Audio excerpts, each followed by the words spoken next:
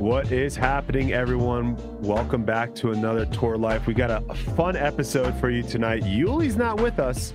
We've got two people that you probably are very familiar with. We got Aaron Gossage, the Goose Man himself, and Ezra Aderhold coming back to the show. Boys, how we doing? Doing great. Can't complain, man. Been loving the off season, so I'm happy to be on here. It looks like you're back in Colorado, right? I am. Yep. Just been. My sister's back home, so yeah, we got the whole family together. Ezra, are you in LA? I feel like I should be, right? No, I'm in Arizona. I don't know, man. The weather here is it's perfect. It's like, this is the best place to be, I feel like. We got big shoes to fill, but I didn't know Yuli was not going to be with us, so. Yeah. Up. Yuli is kind of didn't know that he had some family stuff going on. And if you know Yuli, literally him and his family have terrible internet. So he wasn't even going to attempt to try tonight because it was not going to work. So you've got the three amigos tonight. Silas is behind the keyboard as always. Today is Wednesday, December 27th, 2023. This is our 50th episode, boys. So you guys are actually on a big one, the big 5-0. We've got a few things to talk about. A little bit of news dropped. Natalie Ryan has settlement with the PDGA. We've got some Twitter hot takes from some of my followers, a little bit of player movement, and maybe another rumor, another theory I have this week. Let you guys see what you think on that. We've got one of my favorite wild stories of the week, and then we have some listener questions as well. So let's jump into it real quick. Natalie Ryan settlement. You guys, what have you guys been doing this offseason? Have you been paying that much attention to what's been going on? Not much. Gotta be honest. I joke. I talk to my mom sometimes about disc golf stuff, and she'll ask me about stuff, and I'm like, I have no idea what's going on. And the people I talk to, which is Goose and Tristan, also have no idea. So I don't know anything, basically. If you want a good kind of recap, because obviously on here we go for a little bit longer. 2 times grip locked, that's the play.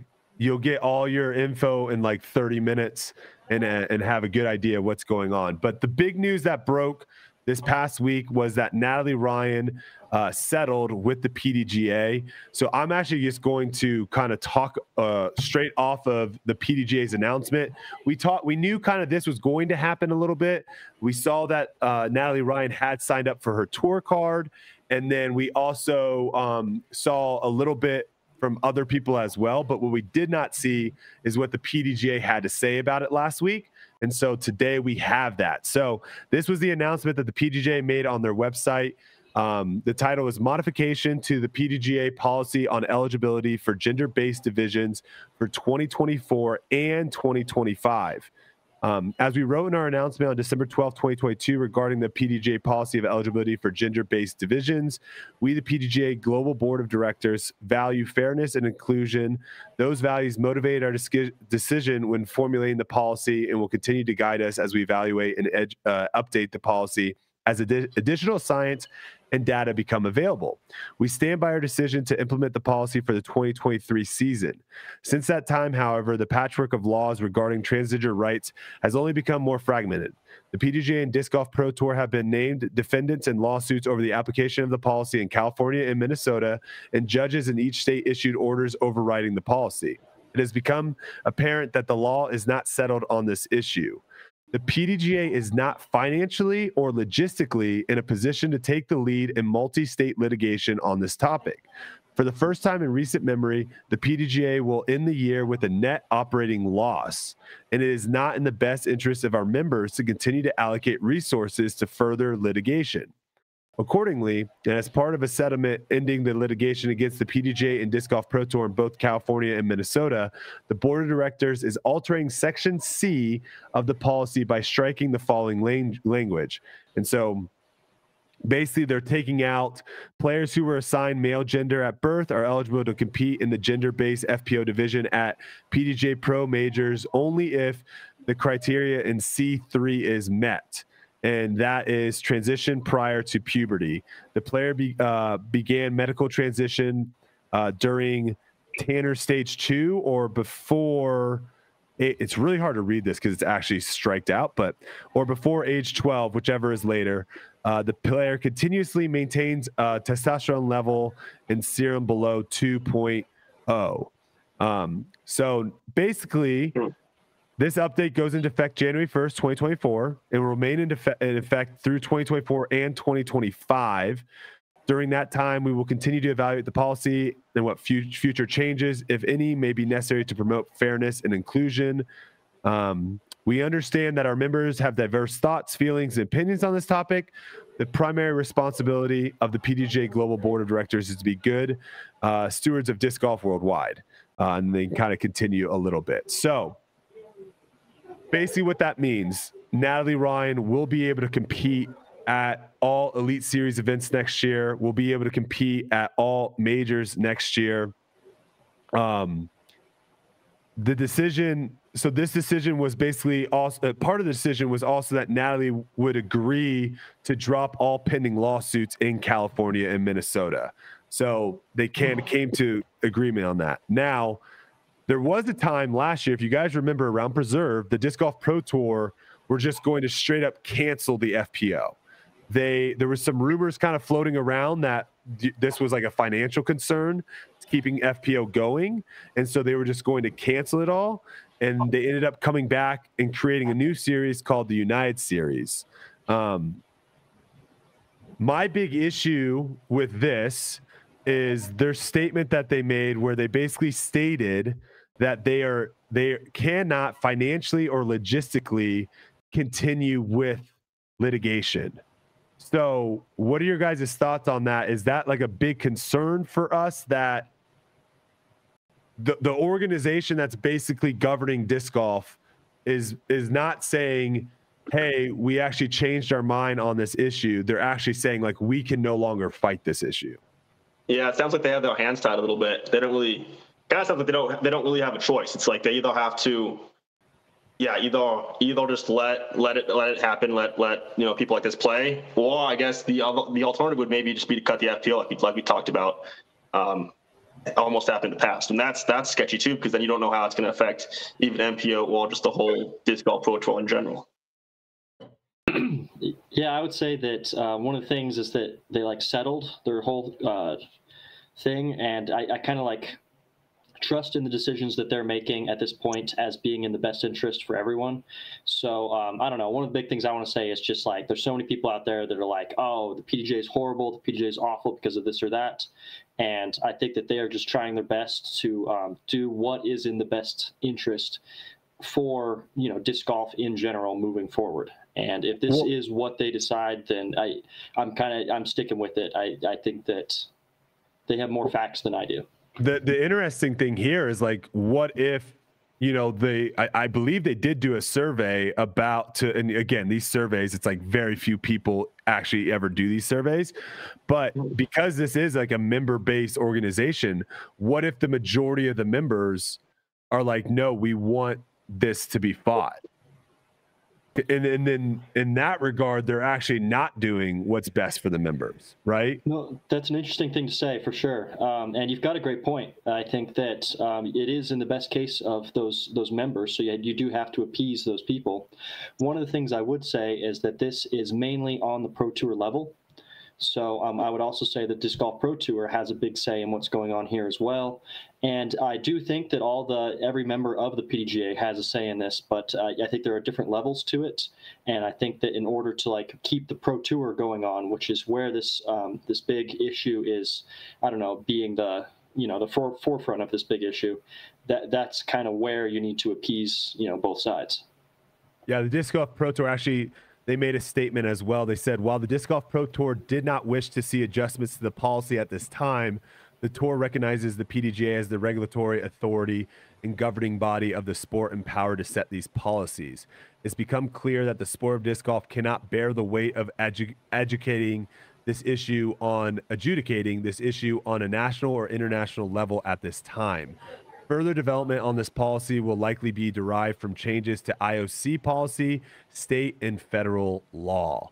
So it seemed like the Disc Golf Pro Tour and the PDGA thought, hey, we're going to stick our necks out a little bit on this policy, and we're going to go away from, because initially when they initially when they set the policy, they were just like, we're just doing what the IOC does, right? We're just doing what the Olympic Committee does, and they were just following suit. And when they separated themselves from that, they were now the ones that were taking all the, you know, the blunt force, I guess you can say, with the litigation, the money, the resources, all that on doing this.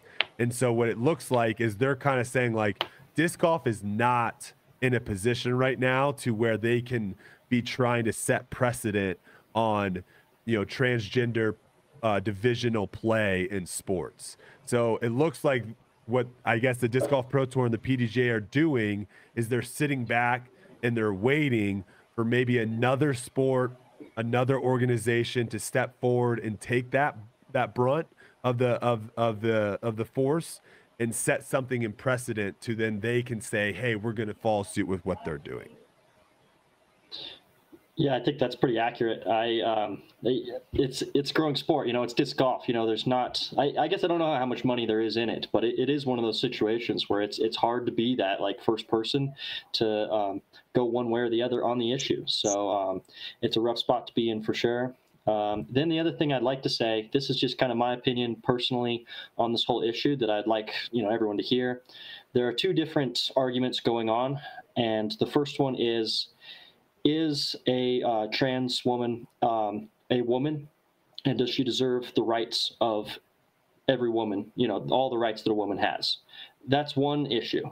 And then there's another issue, which is competitive fairness in sports. Does a trans person get an advantage in sports and therefore give them a competitive edge over the competition? And when people are talking about this issue, so many times those two issues get joined into the same argument. So then it's no longer, you know, one thing or the other thing. It's the whole thing joined, and it becomes a lot more, I don't know, hateful, a lot more. There's so many more things going on in that situation that I think it's really important to keep those two issues separate and really just try to fight for the one specific part of that you are after. And it might be both. It might be, you know, neither. So like, I don't know. That's just my thought on the whole argument in general. Yeah, Natalie even made a post where, you know, basically saying that she felt like she was being targeted and felt like this was like an attack on her. And the thing where I kind of step aside from that is Natalie could always play professional disc golf. The MPO is open. Everyone can play an MPO. So the idea of the Disc Golf Pro Tour saying, Natalie, you're not allowed to play in the FPO was not saying, Natalie, you can't play professional disc golf. You could still play professional disc golf in MPO. So that's where that's the one thing I kind of always disagree with is I never feel like this is an attack saying, oh, they're taking my right away from being able to play professional disc golf. No, anyone can play professional disc golf. What they're doing, and this has always been my stance, is if we're going to have divisions, right? If we're going to say that if you're 50 years old and above, you can play in this division, and if you're 50 years old and below, you can play in this division, there's a reason why we're setting these divisions. And so if we're going to have an MPO where it's open for everyone, and then we're going to create a division specifically for female players, women players, there's a reason for that. And the reason for that is we're trying to give them a platform, because if there was just an open, if only disc golf was MPO, and again, I would love to hear the comments come after me on this, there would be no FPO players on tour. Now, granted, maybe a Kristen Tatar could be sponsored in being out there, but at a very few events would Kristen Tatar be able to cash. So she would only be on tour specifically for like the sponsors, right? And so you have to create a vision for them to basically play. That's my big thing on it, is if we're doing it in the first place, there obviously is a reason for doing it. Yeah, I agree. I want to touch back on what Alan said about having the two issues separate. I don't think you can have the two issues separate, and I don't think it has to be. I don't think it has to be hateful. I think, you know, we want to obviously take into account everybody's, you know, everybody's opinions or everybody's wants, but I don't think they can be separate issues. Since if I guess trans women are women, if trans women are women, then there should not be any genetic advantage. So if the answer for that question is that they are not the same, then that's where having them in the FPO is maybe not as fair.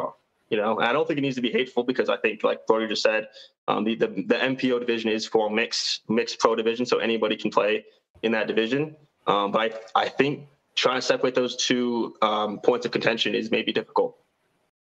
It is very difficult, and what I'm getting at here is that if you're born a biological woman, Kristen Tatar, for example, you have this, right to play FPO, right? You're allowed to play FPO because you're a biological woman, and that is your right.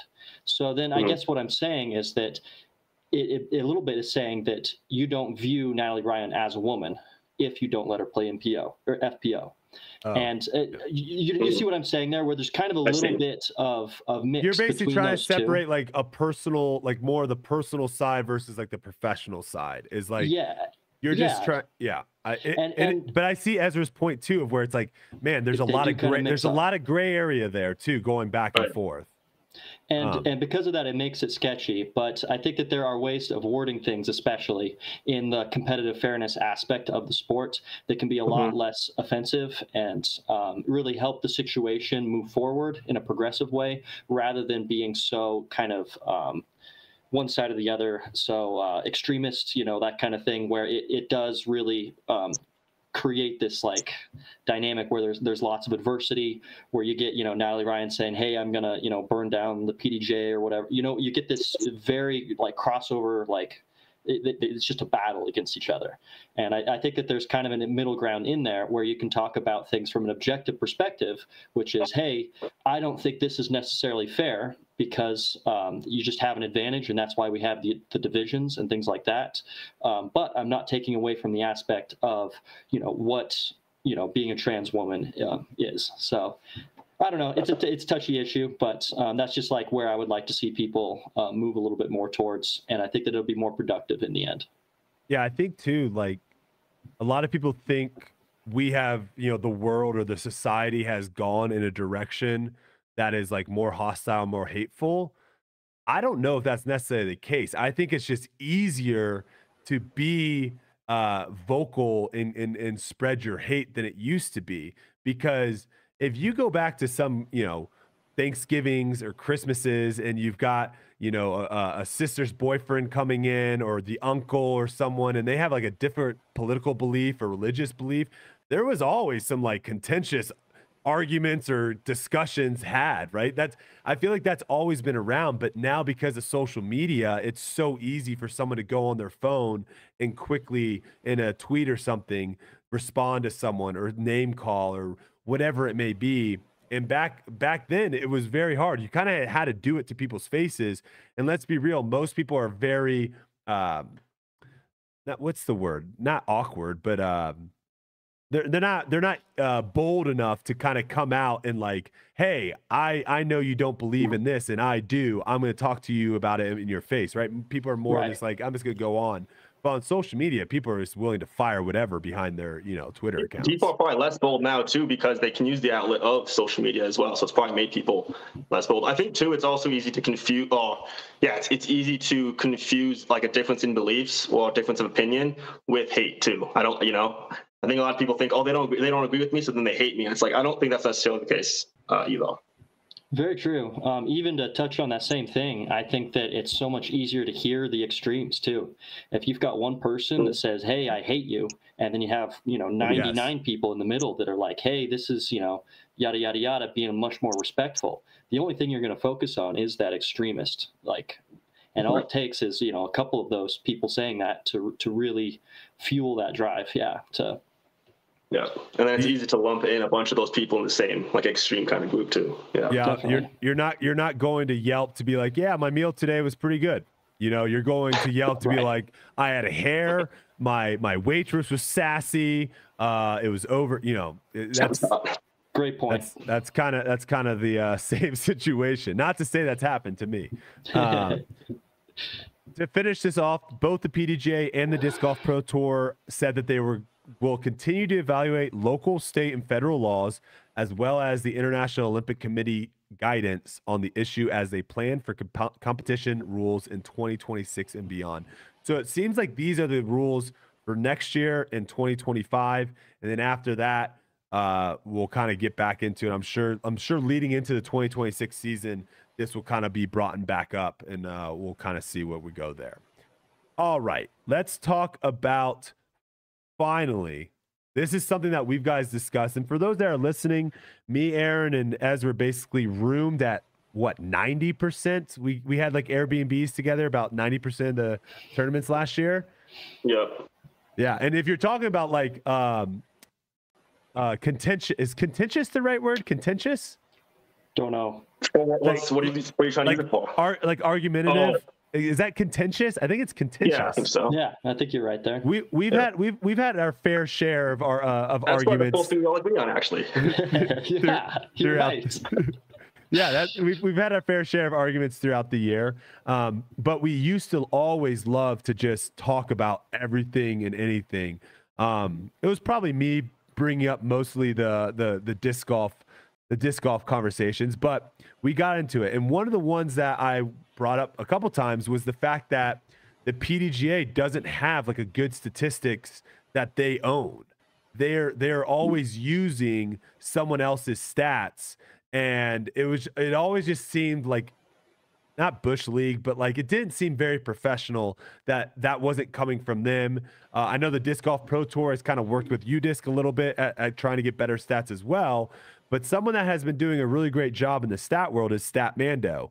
And so the PDGA has now acquired StatMando. I don't know for how much. I don't know if this is why the PDGAs were reporting a loss for the first time, because we know that one thing we know about the PDGA is when they pay for certain things, they do it really poorly. And don't get me started with how much they paid for the ratings, but this is something, the acquiring StatMando, this is something I think is really, really good for the PDGA, for disc golf.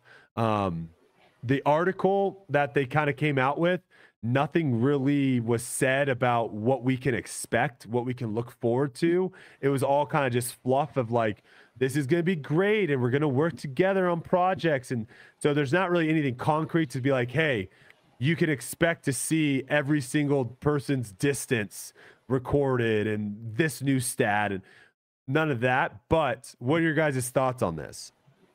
So I got to be honest with you. You got to go. No, okay, I'll go first. I don't know much about StatMando. They will post stats about this and that, and I'll be like, wow, that's a really cool stat to have. But like, I've gone to their website, and maybe it's just because I don't ever use it, but I don't know almost anything about it. So I'm not the best person to ask about this whole situation. But they have posted several times, Instagram, things like that, tagged me in things there. I'm like, oh, that's a really cool stat, actually. I'm glad that, you shared that. So I do agree that the PDGA does need to get more statistics like that going. But I honestly don't know too much about StatMando myself. Sure. Yeah, hopefully bringing on the PDGA, or I guess bringing on StatMando to the PDGA, can kind of benefit StatMando with some of those resources to get some more stats. My question is, do you know, does StatMando just get those stats from UDisc? No, they've worked with the PDGA before. We actually have a guy too that is trying to pull a bunch of the statistics or records and whatnot. So from the article, it sounded like they'd already had some sort of relationship to where they could actually pull all that information from. So I don't know if they're really necessarily going to be getting any like new information that they didn't already have access to. But just to kind of answer your question of like, Aaron, you're like, I'm not really sure what StatMando does or whatnot. Like one thing that is really lacking in disc golf is just stuff to talk about sometimes. And that's even on the live commentary. So, if you're just like, oh yeah, this person's birdied 2 holes in a row. If you can like fill that in with like, this person has birdied 3 holes in a row this many times already this season or whatever, just throwing statistics to have something to talk about is always way better. And, if you watch any commentary of any other sport, they're just constantly being fed. I don't know if you guys, I just went to a basketball game not too long ago, and we were sitting actually kind of pretty close to Reggie Miller. I think the other person was Doris. And they had like 4 or 5 people that were just like passing them notes and stuff. And they would, they would just open these notes and they would have like a stat, or they would have some sort of information of like, this guy went to this high school, and they would have stuff to talk about. And so hopefully that is something that kind of StatMando will add to the PDGA majors and also the Disc Golf Pro Tour. Just give us something to talk about. Right. I totally agree with that. I think we are lacking a little bit on that front. Like you said, in all these other sports, they'll throw all kinds of stats up there. Yeah. Football games, they'll do this new thing where they'll gray out one team and then they'll just have the other team and then give that one stat about that team. That's something I've noticed. But one of the things I have noticed about StatMando is most of their stuff is just like could be pulled from a database. So, yes. For instance, one of the things that happened was they put out, this was last year, number of holes played in a row without a bogey. And it was kind of a cool stat. I was on that list. And it was one of those where I was like, oh, I had no idea, and I had no idea where everybody else was on this front. I knew I had a long stretch there of not bogeying, but it was like, that's something that you could pull up if you just had the stats of how the tournaments went. And I guess it's really nice that they're now with the PDGA and they can have all of these databases filled with all of these numbers that, when they're looking for this, it should be a lot easier for them to just pull up those exact stats. And then they could throw it right out to the announcer and they could be like, yes. Oh, I had this putt where, I hit first available, got up to maybe 70 feet, and the announcer could be like, hey, Aaron's got this putt to go 99 straight holes without a bogey. Can he keep the streak going? So, adding that stuff into it is definitely important, and it keeps the fans engaged. Yeah, Ezra, I think you were on like a Circle One thing where you had like... I was gonna be... Yeah, it was most Circle One putts made in a row. I think you really got me. But see, now this is where it's like I'm wondering where they get the stats, because I got to assume it is from UDisc, because I've never seen like a StatMando guy taking stats. No. And then unfortunately with UDisc, obviously some of the times the UDisc hosts don't necessarily get everything right. So I don't even know if that stat for me is exactly correct, because sometimes you're maybe just outside of Circle One you miss, or you're just inside of Circle One you miss. They count as Circle Two, whatever it is. So I'm not sure if it is a legit second place, but. Yeah, I mean, we'll see, I guess, if they can add some stats. You remember that one tournament I went like 100% Circle Two, and I was like 12 of 12 or 14 of 14, and I was like, I think I only made like 4 Circle Two putts that I can remember. But yeah. I think my UDiscer one day was just like, Circle Two, bang! Circle Two, bang! The thing is, though, is like when I play, like I don't really care too much if the stats are wrong as long as the score is right. So it's like I'd much rather have them get all the stats incorrect, the score right, and not like have to say anything to any of us, than like try to ask us to go back and play the holes, through in our head to get the stats right. I don't know. There are some players that are like super stat, like they want it right, so they will after their round like email someone to be like, hey, they had me as a Circle One make and it was actually a Circle Two. But I mean, I'm certainly not that way. Right. I think that the stats are getting more and more important. And this was 2 years ago, but UDisc actually emailed me and said, hey, we've had so many complaints about the stats that were recorded for your round.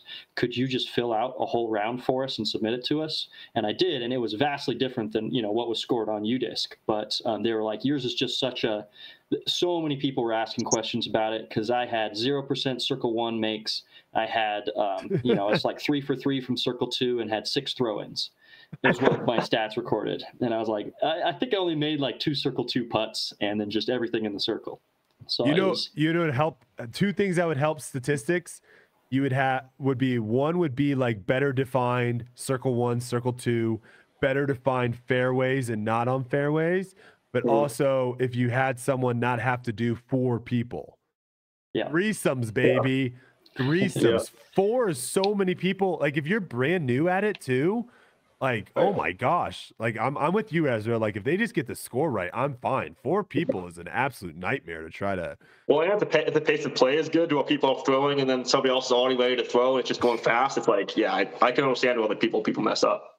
Yeah, you get some of these volunteers too. They get so frazzled. I feel so bad for them, because I'm sure they've had players like yell at them and stuff, getting upset that their stats and stuff aren't right, and they're just volunteers. I'd love to see like Bushnell sponsor it one year and just give every volunteer a Bushnell, and then just be like, hey, just hustle up there, measure every single throw, and we'll have, then you could actually add in some of these stats where, instead of circle 1 misses and makes, Ezra's gonna love that. 29 feet. He's gonna have a volunteer right in front of his disc, and he's gonna be standing there like, hold on a second. I gotta get the distance. I'm just having flashbacks to the first event of the season last year where Anthony literally hit somebody that was doing that, which, maybe we don't need to bring up sore memories here, but it can get dicey. I think that it does work really well, though, on the lead cards. They do have 2 U-Discers, and it makes it so much easier. And I never have noticed them. They stay so far out of the way and get everything done without me noticing it so much better because there are 2 of them. And I think that that's a big benefit. And again, it's just more, time and resources. When do you guys think like the Disc Golf Pro Tour will have their own like online scoring? Because like right now, like if you want, if you're on the course watching it, and you're like, hey, I want to see kind of what this person's doing right now, you're not going to the Disc Golf Pro Tour app to see the scores, to see the updates. You're going to another app. What are your guys' thoughts on that? I think that the most likely thing is that Disc Golf Pro Tour will buy UDisc. I think or have some sort of partnership with them. I think that UDisc is so big right now. It does everything so well that there's not really any reason to start from scratch. I think that it's going to be a partnership kind of thing, and then we're going to get that. And then boom, they're just going to put, like on Disc Golf Pro Tour's website, they'll be like, here's the UDisc of it. So then it can actually promote UDisc as well as the Disc Golf Pro Tour having the scores on their website ready to go. That makes sense. I feel like in order for that to happen, though, I feel like the Disc Golf Pro Tour would have to separate from the PDGA, which I don't really see happening for a while. Right? Because I don't think the PDGA would be okay with the Pro Tour using UDisc's scoring system when the PDGA has put a lot of effort into their own scoring system. That's a good point. Yeah, it'll be interesting to see. It is something that is very unique to disc golf. There's so many different apps and stuff that you can do, like go on and put scoring and all that stuff, but the majority of people are just like doing paper cards, and it seems like UDisc, I agree with you, Goose, like UDisc is like one of the bigger, if not biggest, potential companies in disc golf. Like they're kind of shaping the sport a little bit with what all the stuff that they're doing.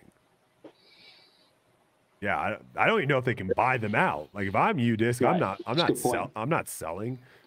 I think a partnership, like you're saying, is very likely, though. I think that they both do their jobs really well, and they'll be like, hey, we can make a better, product as a whole if we just combine some stuff here. On top of that, I think UDisc really needs to start expanding, too. I think they need to try to add in some different stats. I think a couple of the stats are not that, I don't know, they don't make much sense. They're not super relevant versus there's some other stats that would be a little bit more, I don't know. So like, I guess here's one of them for you. You've got like an on fairway, off fairway. I feel like you could also add like an obstructed or unobstructed to like your circle 1, circle 2 kind of putts, and just add in a little bit of this, like, oh, there's something going on here. And you could do some different similar things like that would just give fans a little bit more information. I like that. It is so tough with disc golf because a lot of the times you could be in the middle of the fairway and have a tree in your way, or you could be in the rough and have a gap or not have a gap, or like you just said with the putting too. It's a tricky one without being able to. They almost need to have like a picture of each hole and then show where the disc is and say, oh, those little tree right here. So there's just so much going on to make it difficult. All these things we're talking about makes better content, but it's just more time and resources to make it happen, though, too. I think that having that diagram of where everyone is on the fairway would be super nice to have for all the commentators, just to be like, hey, this is where this person is. I know that it was kind of hard to see from the camera footage, but this is where this shot went to and what they have from there. Yeah, it's crazy, too. Like the scramble one is the one that I think is like the worst stat in the world, because if you throw your disc off the fairway and then you're able to still manage to get a par, that counts as a scramble. But if you throw an OB shot off the fairway and you can't get up and down to save your par, now that also counts against you. It's like there's some in there too, where it's like we already talked about, like circle 2. I would love to see a 33 feet to like 40 feet, a 40 to 50, more breakdown. But again, that goes back to like we're having volunteers now have to see even more. We're just not there yet. So, all right, let's Another- talk. Oh, go ahead. Here's another quick one for you. The throw-in stat, I think it's just all over the place. So many people think of, your best throw-in players like Bradley Williams, Greg Barsby. They have great throw-ins, but, the people leading the stat are Gannon Burr, Ricky Wysocki, Isaac Robinson, because they're putting from that far. And I think that there needs to be some sort of differentiation between a putt and a throw, too, because they're two different things. And the only thing we have separating right now is the distance. Interesting. Yeah, so technically you could have someone throw it from 70 feet and someone putt it from 70 feet, and you're all saying they should almost count as two different stats. That's what I would say. And then you could have the stat of feet, made putting, and then if someone makes a 200-foot putt, you just throw that on there. Versus if someone throws in, or aces or something like that, that doesn't go on your putting stat. But having that, I think that's a golf stat. I don't watch enough golf, but they have that feet made of putts. It's one of the best stats, something that disc golf definitely I would love to have for disc golf, but it's not really possible right now. Right. But so we'll see. All right, let's talk some player movement. Let's talk some rumors. Neither one of you have anything interesting to tell the podcast, right? Nope. Yeah, same old. Yeah, same old. But we might have someone joining Ezra here in a little bit that might have something interesting to tell us. So I'm very curious to see if he will spill the beans, if you will. That's Tristan Tanner. That's Tristan Tanner. Tristan Tanner is leaving Latitude 64. He made a post on Instagram about it. Again, kind of Chandler Kramer-esque. He did not ask his followers where he should go. That would be the big difference. But there wasn't a, hey, I'm leaving Latitude, I'm going with this person. And that is kind of a theme that we are seeing this offseason. It seems like there are more people that can't get the numbers right, or something happens to where maybe the manufacturer is like, hey, we can't do the same thing as we did last year. And so people are leaving and trying to find something else. We've seen a lot of people announce that they're leaving. We have not seen a lot of people announce where they're going. So one that we did see, though, Jakob Simrod did re-sign with Latitude 64. We had Ben Calloway re-sign with with Discraft, re-signed with Discraft. We have Chandler Fry, who, this was a kind of a crazy one when I saw this, because Chandler Fry, I really think of Discraft when I think of Chandler. So him leaving Discraft is a crazy thing. I don't know where he'll end up, but he announces that he is leaving Discraft. We have Paige Shu resigning with Discraft. We called this a while ago. Again, I'll say this to anyone that missed last podcast. Ricky came out and was talking about how, hey, we shouldn't leak what people are saying and whatnot. Emerson Keith was telling people that he was leaving Lone Star, and then those people started telling other people, and the word got around. So we kind of knew this was happening, but Emerson Keith did announce officially on his Instagram that he is leaving Lone Star. That's today, I think that was this week. I think that was this week. I don't know exactly if it was today or not. Then you have Hannah. I always mispronounce her last name. Do you guys know how to pronounce Hun? That's what I've always heard. It's great to me. I'm not going to attempt it. Okay. Hannah Hun is leaving Westside. So all those announcements, we either had people leaving or we had people re-signing. We never got anyone going somewhere else yet. And the big one that we're all waiting for is Eagle McMahon. And if you guys didn't have your 10 cap on last week for my conspiracy theory on Eagle, where I basically said he's retiring from disc golf and is going to try to be a professional kendama player. Yeah. I've got a new thought this week. I have a new thought. And this was like a meme I saw posted somewhere. So that kind of got my head spinning, and I was like, this actually makes a lot of sense. So you have MVP, poster boy, James Conrad. Okay, those are the discs that have the black rims. You have Axiom, poster boy, Simon Lizotte.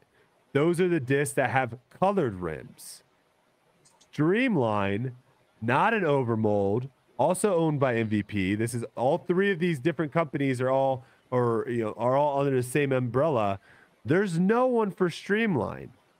Could we see Eagle fitting into Streamline? And now you've got the three-headed dragon, James Conrad, Simon Lizotte, Eagle McMahon, all promoting different lines of MVP discs. Thoughts, boys? It's a good take. I feel like that's more likely than him being a Kendama player, but what do I know?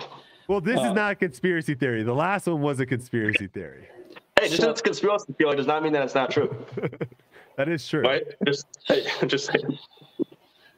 One thing I'll say, I think this is kind of funny. If that does end up happening, I think it'll be kind of a funny situation for Simon because, his whole big thing was, hey, I want a fresh start.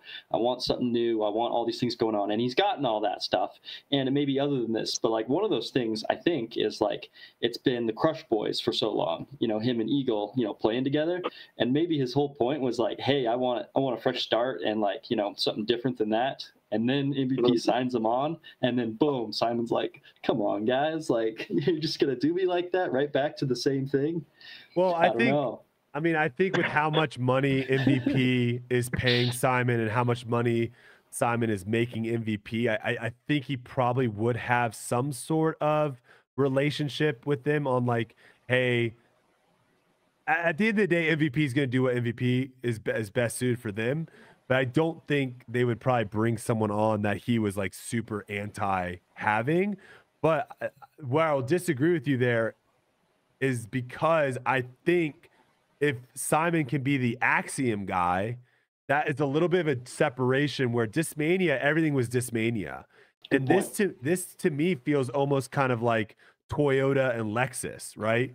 Two people, okay, right. One guy sponsored by Toyota, one guy sponsored by Lexus. The same person is writing the checks for both, but to the outside world, the perspective, it looks different.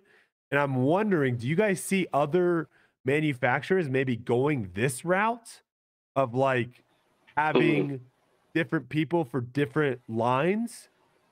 Well, we've also seen the similar thing with Trilogy.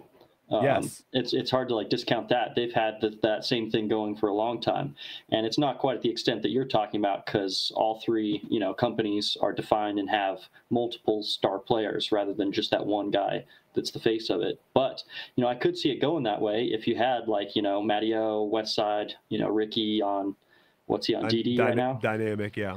I could see him doing that kind of thing where they get another guy to be their number one, Latitude. Whoever it is. I don't know anything. I think Latitude has a lot of the European players. Right. Well, now that's all House of Disc anyway, right? So aren't those two companies this like kind of intertwined with Discmania and maybe like Castaplast and a few other ones as well? Yeah, I don't know if that changes things. Well, I think prior the Trilogy was kind of intertwined because like some were making discs for one another, but they were separate. You're right. I believe. If you guys are familiar with Hooligan Discs, they announced that they aren't going to have Lone Star make their discs anymore, right? So in that situation, like Axiom can't just be like, we don't want MVP making our discs anymore. Like MVP created Axiom, MVP created Streamline, where these three were kind of separate, but then someone bought them out. So now they're kind of back in this same world. So I'm just wondering for like the big question here is more for like Innova and Discraft, right? These are like the two big dogs, and there's the balloons. Those are the two big dogs. Do we see something? Wait, I'll give you this one. Let me give you this one. This is my favorite. Cool. This is the fireworks. Can you do that too? So what you're saying is no, like you're on Innova Android. comes out with another company that's like Halo. So like all their Halo plastic becomes, one company, and then they've also got Innova on another company, and they've created two like separate entities where they could have a person at the top of one and the other. Like what if Discraft was just like, hey, Discraft is going to be ESP and Z, like that is Discraft, and then they create a new line, and this new line is this plastic, and they maybe change the molds a little bit, like Or they go, I'm just We've wondering. got McBeast and we've got Dark Horse plastic. Yeah, I'm just wondering if that maybe is a play, because we've always talked about that, of like there is this kind of cannibal. That's such a hard freaking word for me to say. Cannibalization. Yeah, I think I'm adding. You got it. I think I added a syllable, but there is some of that at a certain point, where you have a team so much of where, hey, buy my disc, buy my disc, buy my disc, buy my disc, buy my disc, and that one person can only buy so much. It's like, well, what if you were able to separate that to where now these guys are kind of separated a little bit, these guys are separated a little bit. Now you can kind of be like, oh, well, like I got to get this from over here, but then I also got to get this from over here. It's a little bit easier, I think. But I mean, I think Discraft and Eva are still the big boys. So I think the way they're going is probably the way that the others will probably follow, or maybe not. At one point, Blockbuster was the big boy. Let's not forget.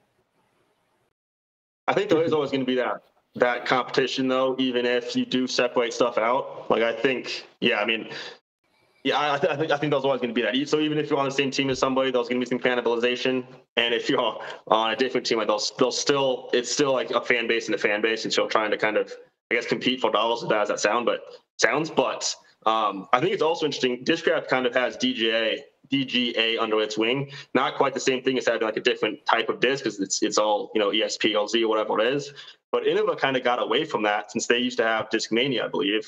And now does Innova even have? I guess, does Innova make? They just have disc? Millennium. Yeah. And yes. I think they do make Infinite's disc as well. I do think so. Yes. Okay. So that's the same relationship as like Discraft with DGA or Lone Star with Hooligan last year, of where at one point, DGA can just say we're done and we're going to make our disc ourselves, or now granted, I don't know who would own the molds and all that. That's a completely different, out of my realm. But I thought this would be kind of the first time we saw this, where someone strategically, they brought James Conrad, then they brought Simon Lizotte, and then they bring Eagle. Like, they strategically, it almost kind of like they planned this out of this is how we're kind of building our team. And I'm curious as to see if others will follow suit. They probably planned out the holy shot too. They were like, hey man, you've just got to like throw in for the best shot ever thrown in the history of disc golf. This is gonna be great. We'll have enough money. You can have the fans know what's the script, dude. Come on. We'll have enough money to go out and sign Simon. This will be great. This will be great. So do Simon and James, or I guess any of the MVP guys, really promote the streamlined discs at all? Or is it more just the MVP discs and the Axiom discs? I think Simon's time lapse is streamlined. Okay. Yes. Could be. I don't really follow that. But I believe it is. So I'm sure. There's no rim on his. I don't think so. No. Okay. I think. Well, then if he's streamlined, then that doesn't leave room for. Then what's Eagle going to throw? Well, I think there is some, like, obviously a little bit of like, hey, we're over here. People are saying no, it's Axiom. Okay, so I guess everything is Axiom for Simon. I was wrong on that. Oh, it is colored. We threw it I think it's multicolored. Yeah, we threw it at yeah. It is Axiom. Yeah, we threw it at whatchamacallit, at MVP in that video. Oh. That's when he, like, we saw him throw it for like the first time on hole one. Yeah. So I don't know. We'll see kind of how this works out and how it plays out. It'll be very interesting to kind of. I mean, again, this is all speculation. We don't know where Eagle's going, but if you're looking at what Discmania has been doing the last few weeks, it really seems like they're kind of, hey, we've got Eagle for a few more weeks here. Let's try to get as much out of him as possible. That's what it kind of seems like. They're really the only ones that, like, Discraft's not really reaching out to us to be like, hey, we need you guys to start promoting this video and do this and do. They're not really like crunching us on a timeline right now, where it seems like Eagle's putting out a lot of stuff for them. So I think they just said something about the P2 today. I think he's in a video talking about the P2. You had something, man? Yeah, I was going to touch on two things. These are a little while back, but I thought they were kind of fun to say. The first one is you're talking about how like players are all announcing how they're moving, but not like where they're going. And I think that that's just a really good like marketing thing where like at the end of the season, in December, you'll announce, hey, I'm leaving this team. And then, January 1st, you're going to see tons of people being like, fresh year, fresh me. Here's my new start at this company. Do you think that's what's happening here, though?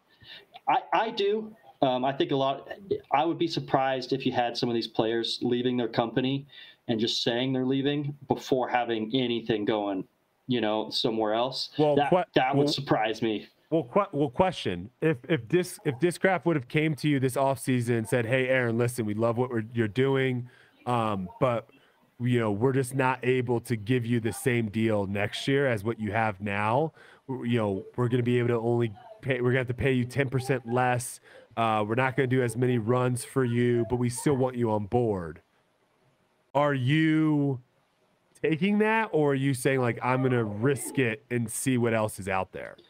So in this hypothetical situation, I would probably say to Discraft, this is what you want to hear is, I would prefer to part ways. I'm going to go somewhere else. That's what I tell Discraft. But then I'm not going to post anything until I have a company that is like, hey, we want you here. And as soon as somebody... What if the company posts it? Now, if okay. That's a little different. But if the company posts it, does that kind of lead us to believe that they were just told the person, we're not interested in re-signing you at all? Right? Because like you just said, right. If you were like, hey, I'm not going to re-sign with you guys, I'm going to go elsewhere. You're saying like, I'm not going to make a post until I know what's going on. Yeah. That's kind of the world I live in. But if you walked into Discraft and be like, all right, I'm ready for renegotiations. What are we doing? And they're like, yeah, we're not interested. You're not going to go and being like, guys, I'm leaving Discraft. I'm out. Right. You're probably going to be like, crap, I need to figure out where I'm going. So if the company if the company makes a post being like, hey, we're sad to see Gooseman go. He was awesome on the team. Does that lead us to believe like it was more on the company side and not on the player side? You just brought that up. I never even thought about that. It's a good point. I don't think I've ever seen a company do that. I think that anytime I've seen a company say, hey, we're so sorry to see so-and-so go, it's after the player has already come out with the same post. And I think so many times you'll see that. I think, you know what I mean, where like someone will post like, hey, like Paul, he'll be like, hey, I'm leaving Innova, so sorry, we've had some great memories. And then right after he posts that, Innova will come back and be like, thank you so much for being on our team. We've got tons of respect for you. So I've never actually seen the company go first, but then again, I don't keep track of a lot of things, so it may happen all the time. It's tough to know exactly who posts first, but I'm wondering if there are people out there. We have a lot of people that listen to this podcast. Let's do some investigating.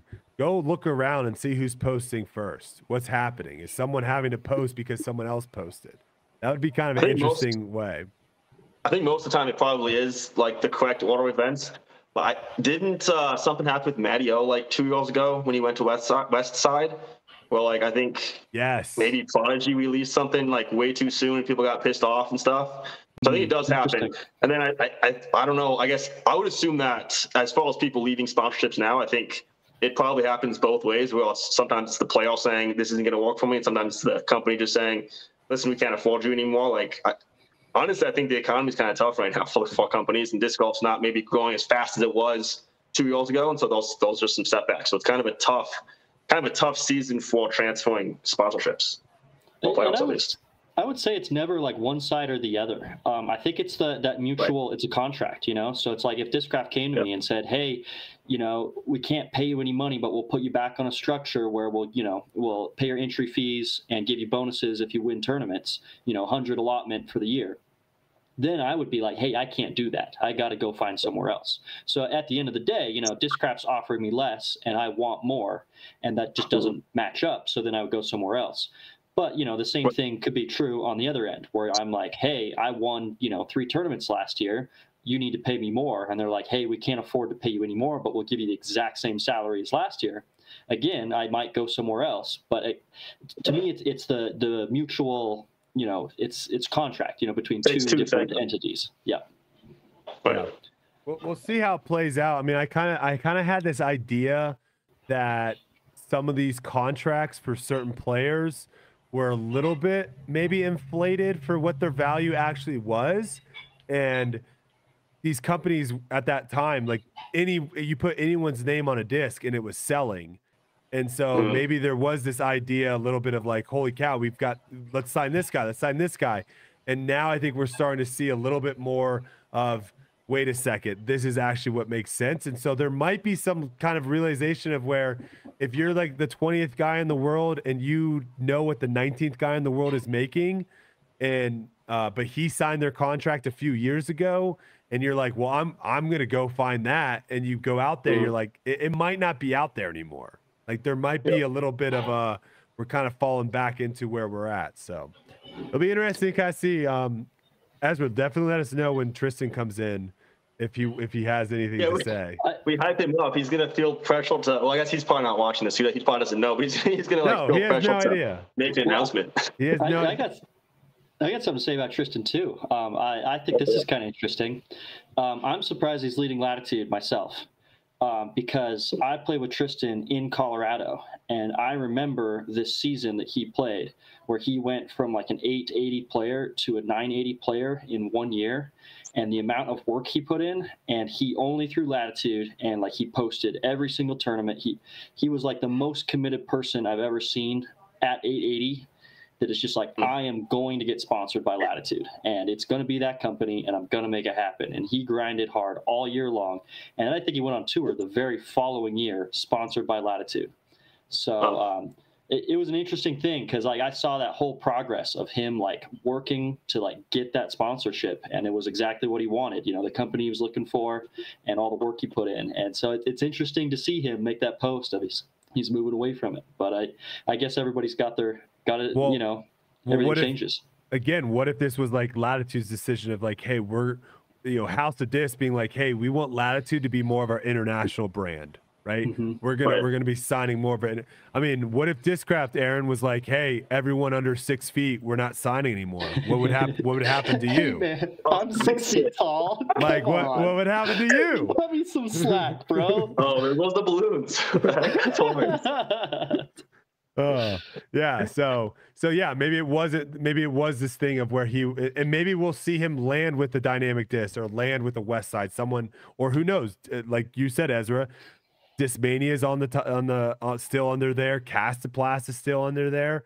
Who knows? We'll kind of see how it all. I wonder how that works too, out. as far as like if the House of Disc wants to shift players around within their own kind of ecosystem, or if you get cut from one team, they don't want you on any team at all, And I think ideally for most of us, we would like to stay with one sponsor throughout the entire career. I think that's probably the ideal situation. But unfortunately, sometimes stuff just falls apart, and there's not necessarily anything nefarious about it. It's just, sometimes parting ways is the only good option. Right. As far as the shifting people around too, it'd be really interesting if like Eagle went to MVP and then they bumped, Conrad over to Streamline. If they were just like, hey, we're just going to switch things up a little bit, like put our top guy at a different company where it's like a better fit, where all three players are right where they, need to be with their discs. I don't know. Yeah. Right. Time will tell. All right. We got the wild story of the week here. So this is these are stories that are submitted to us on social media, sometimes in the comments. I guess we need to have Silas. I think we maybe create like a email that people can submit their stories at some point. Some of these stories we also take off of the Off Season, which is another podcast here on the Foundation Podcast Network. So this one starts off like this. So off the tee on this particular hole, you need about 80 feet to clear a small but deep pond. I clear it easily, but then some random passerby sees it land and starts walking towards it. She picks it up and waves to me where I'm still on the tee, since there's others in my group waiting to tee off, but now they can't sense she's in the middle of the fairway. Anyways, she walks towards the pond and yells, "Here's your Frisbee back." She completely whiffs the throw and it goes right in the pond.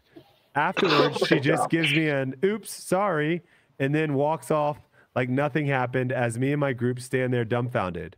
The disc was never seen again. It's been a while since this, so I can laugh it off now, but still ridiculous. Have you guys had any of these stories of like, because the problem is the Frisbee is very similar to like a soccer ball, or a basketball or a football, of where if I'm just like, or volleyball, if I'm just kind of like walking by and a soccer ball comes out of nowhere and I see people running at me, I'm like, oh, here you go. And I kick it back, right? The Frisbee is like that as well.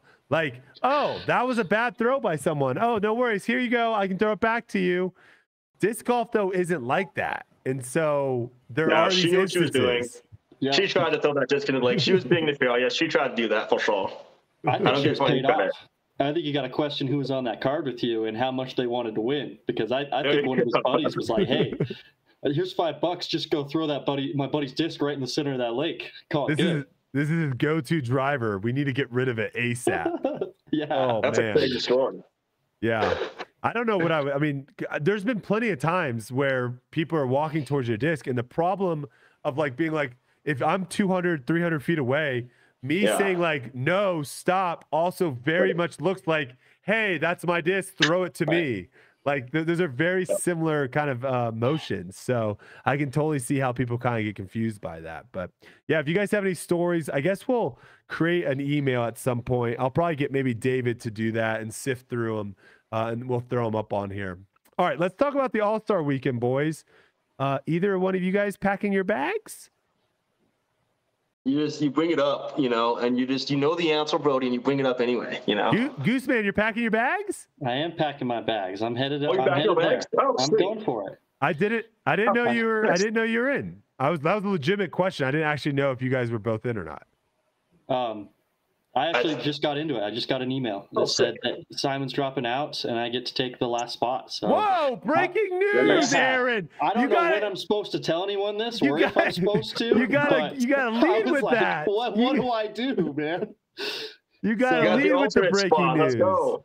Wow. Okay. I knew you were first on the cool. list, so I knew if someone did drop, I knew it would be you. So that's cool. How did you know I was first on the list? Ezra always pays attention. Okay. I pretend like I don't hear anything. I don't know what's going on. I know it's Jeff Swing talks to me directly and tells me exactly what's going on. If you guys, have someone whispering in your ear, or I'm just completely clueless and have no idea what's going on ever.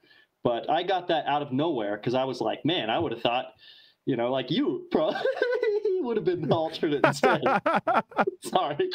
You gotta be qualifications, man. No, I think they released something because they were saying that Paul Macbeth was like fourth in line. So I think that like maybe StatMando or the coach something posted something and said like, oh, he's fourth in line. So then they also showed who was next in line. Yeah. So we were speculating. They announced the All-Star teams, the first team, second team. Is there a third team too, or is it just first and second?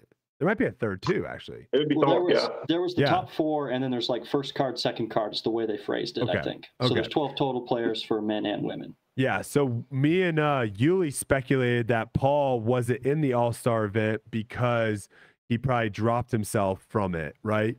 But when that list posted, what the list showed is it showed your placement of like where you are on the All-Star, like 1, 2, 3, and that was a combination between like your actual performance and then a fan vote, a media vote, whatever you want to say. So those two things accounted for it. And so we thought, obviously Paul didn't have the season to actually get in performance wise, but we just thought his fan vote would push him in, and his fan vote was 13th.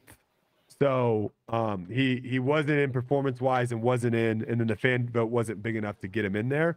So that's where that list kind of came from. So you could actually kind of see how some people dropped and some people kind of got, someone like Ezra Robinson, like his performance wasn't good enough to get him in, but he had a massive fan vote or media vote, and that's what put him in there, or at least the top 12 made it, or at least pushed him.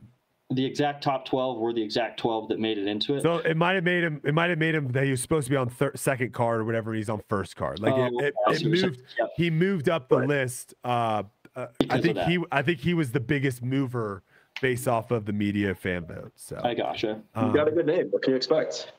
Yeah. I love the way they do it with they do it partially on your placing and partially on the media vote. I think that's a really great way to do it, because then you get someone like Paul who, if he comes in at 15th, he's definitely in. And that's who the players want to see. But you also get this situation of, hey, these top 12 players, people like them, we're going to have the top 12 players. Yep. So we have we have like they're basically going to do the same thing as they did last year, where they're going to have a doubles team event and then a singles team event. And based off of, who wins that wins the all-star of, I don't even know who the team captains are yet, but the thing that they are changing this year, which I think is going to be a good change, is the skills challenge. So the skill challenge this year is going to be returning, but the skills challenge will not actually go towards team points. It's going to be actually all individual based skill challenges. So you have putting, distance, and accuracy, and you're going to end up having a individual winner for each one of those.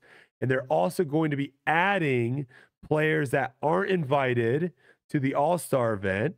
So someone like an Ezra, we know Ezra does really well in distance contests. They might invite Ezra to the distance contest for the All-Star event, right? Or someone like an Andrew Marweed. They might invite Andrew Marweed to the putting. So they're going to pull people that aren't in the actual top 12 All-Stars that are very specific to that genre. And this is obviously very similar to like what the NBA does, right? You have some guys that are in the 3-point contest that aren't all-stars. You have some guys that are in the slam dunk contest that aren't all-stars. So I think this will spice it up a little bit. What are your guys' thoughts on that? I absolutely love it. I think that I talked to Steve Dodge about this a little bit at the end of last season, and we were trying to come up with the perfect event to do this kind of challenge. And we're like, it's got to be all-stars. It's just like a showcase. People just want to see people, do well. So I think this is a great opportunity to do all those skills challenges, invite Wiggins, for the distance. Like, he's not really a touring player even, but like, then you get this more specialized thing of like, you can have players that where their focus is putting, and they might be able to get enough fame from putting or distance or accuracy to the point that they can pay a salary, get through the season without, being a top touring player. So I think it adds a lot of diversity, and it's going to be a lot of fun to watch. Real quick, this segment is now sponsored by Brian H. Shout out to Brian H. They just gifted 5 TLC memberships right here. So shout out to Brian H. Let's go. Go ahead, Ezra. Yeah, I love it too. I think it makes a lot of sense. We talk about like when the World Championships comes around, and we have the distance contest and the skills challenge, the putting contest. A lot of the times when I talk to people, it's always the consensus is always we kind of need its own event for these events, because when we go to that tournament, we're trying to play that tournament, so our focus can't really be some of those field events. To where when you put it for the All-Stars, I think it's going to be a lot easier to kind of dial in those certain events. Yeah, no, I agree completely. And the one thing I will say, what are your guys' thoughts on the timing? This is the week before the first event on the Disc Golf Pro Tour. It's at the same course that the Disc Golf Pro Tour will start with. Do we like the timing of the All-Star event? Because to me, it seems like the timing in an ideal world, the timing would be completely different. But it seems very much like this is when the Disc Golf Pro Tour, it would make the most sense for them. They wouldn't have to spend as much money going to some event somewhere else in the middle of the season. What are your thoughts on like the actual timing of it and it being at the same course that we're going to see the next weekend? So I feel like it would make more sense if it was at the end of the season. So you kind of almost finish it with the All-Star event instead of having it in the beginning of the season. Because it's kind of odd how we have the 2023 All-Star event in 2024. I feel like it would make more sense if it was actually at the end of 2023 as kind of a bonus event to cap the season off. Yeah, I totally agree with both of you there. I think that the timing is a little bit weird, and it probably is done just to be very simple. It's really convenient for the Pro Tour to like get everything going to. It gets, the fans' appetites whetted, for the season to start. But the best timing would be sometime in the off season, because there's just so low engagement of your fans that it's a great opportunity to just throw it out there, maybe end of November. I don't know, sometime like that. Put it in a really nice place like Florida, where the weather's always great year round, and then that way you can like have this midway through the off season kind of like break for everyone, where they get their dose of disc golf. This person makes a Sling and Disc makes a good point. They say everyone is rusty beginning of the year. It's that That is true, right? Like it does take some people to kind of get back into the swing of things just a little bit. You also have some people, like if you're Eagle's going to, I think if he does end up switching, right, he's going to get better throughout the season just because he's getting used to his disc. He's getting his disc more dialed in. So, and I know Ezra's going to hate it because he's going to be like, I don't believe in Rust. But, there are players that there are some players that definitely it takes a little bit of time to kind of get back into the swing of things, and they might not be shooting on all cylinders versus like you were saying, Ezra, if you do it at the end of the season. Yeah. I guess the question is like, are people just over it at that point of where there's like, the season's over, I'm done, I don't want to do anything else? I think the players are definitely over at that point, and the players definitely want to go home. But I think the main focus should be the people watching, since that's kind of the people who end up subscribing and paying the bills in the first place. I think I like what Goose said about having it sometime in the middle of the off season. The only problem is I think if people do take the off season off, then you will see that rust, which again, starting off the season with the rust is like I feel like you should be your freshest, and you should be firing the most. You've had 3 months to like dial in everything and get ready for the next season. I feel like that should be the least rusty time. But that aside, I think the middle of the offseason would be good as far as like, kind of getting people excited about disc golf again when there is so much downtime. So I think that could be something that could be implemented, but I think at the end of the season would probably make the most sense, especially logistically for the Pro Tour, since they'll already kind of have all those assets at the last event. They could just do it in Charlotte or something, what the last event is. Yeah. As far as the rust goes, one of the things I want to say is I probably won't have any rust like you're saying, because I'll get a lot of practicing going this next month and a half or so. But I'm super excited to have the All-Star event before the actual first event of the year, to put that pressure rust. I don't know if that makes sense. You just have absolutely no pressure for like 4 months. And so I'm really looking forward to having a situation where I can be competitive and really feel those nerves and get back into the flow of things of playing with the top guys. Yeah, there's definitely a little bit of that it takes a little bit of time to get back into it. But I think some people use the idea of rust in the sense of team sports, of where playing a team sport where you're going up against your own teammates in practice and stuff is very different than going up against an actual team. So those first few games, that is definitely takes some time for some teams to kind of get into the swing of things. Or if you go into fighting, right? If you take a full year off of fighting and you haven't been, sparring people in the gym, it's not the same as getting someone in there that wants to rip your head off. And so I can see that, but I'm with you there, Goose. I think our sport, it's definitely more of the, man, I haven't had a putt that actually really mattered in a few months. This is going to take a little bit of time to kind of get back into the swing of things. I agree with you on that. As far as the games go too. Oh, sorry, I didn't mean to cut you off. But as far as the games go, I really like the aspect of having all these different games. And the All-Star event is the only event throughout the year where we see doubles. So if we're going on the same line of having the All-Star event be something that breaks, it up in the off-season, I'd love to see a World Doubles Championship in the same thing. Bring your own partner. You can have all kinds of divisions with it. I think that's one thing we're lacking in our sport, is this fun style that tons of us play all the time, that we just have no professional outlet at the top level. And it'd be so nice to just have some teams where you're have a player that complements another player super well, and because of that, they just dominate. Because of the chemistry you have between the two players. So I don't even think you make it a world championship. I don't think you make it actually a big event. I think you make it a fun event. I think you make it to where people take the pressure away. Obviously people are still out there trying to win and whatnot, but take the pressure away. I think you'll get a lot more teams to show up, and it could be a really fun event for a lot of the fans and spectators. And like you were saying, it's a completely different kind of style of disc golf as well. I just think that would be a good, I don't know where you would hold it, right? Have it in Nashville, have it in Austin,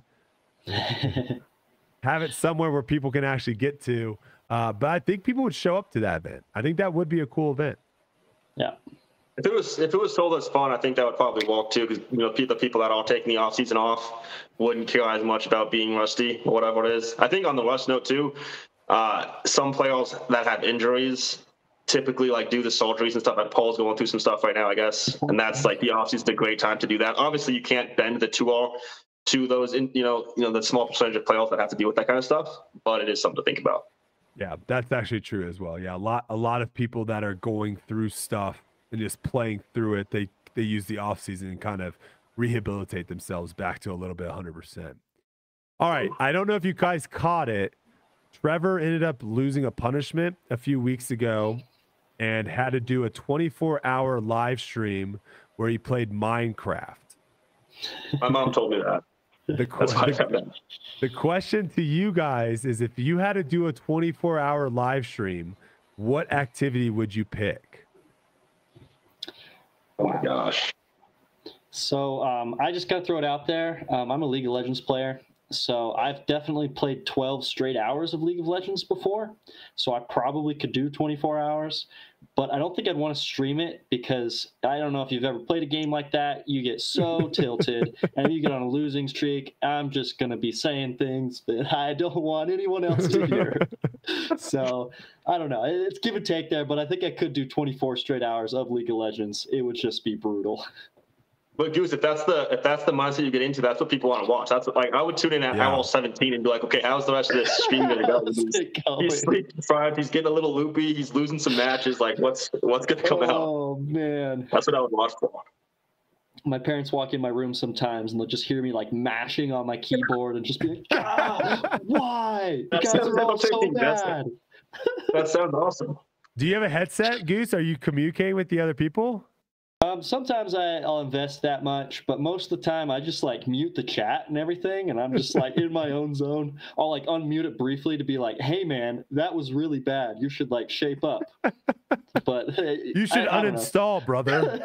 Hey, that's not what I said. Ezra, what activity are you doing for 24 hours? I don't know what I would do. I mean, it almost has to be like a video game thing. Like anything that's active is almost impossible. Like, even if it was disc golf, you couldn't disc golf for 24 hours. You would die. Circle one putts, man. You should do a circle one putts 24-hour stream sometime. I mean, Tyrone couldn't do it. Maybe maybe like a travel. Like you travel for 24 hours straight. Or not travel, but like you explore a new city. You'd have to have buddies. You have to have like buddies probably, so that make it easier. So then they can like cycle off who's like with you. What are you doing at 4 o'clock in the morning? You're just in a bar with the live stream? No, you're in the middle of Tokyo at 4 a.m. It's popping. Oh, okay. Stuff's going on.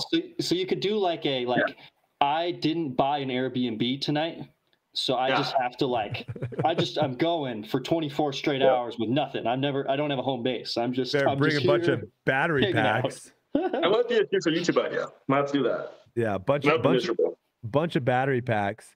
The easy one for me would obviously be Risk, because some of those games already take like 3, 4, 5 hours.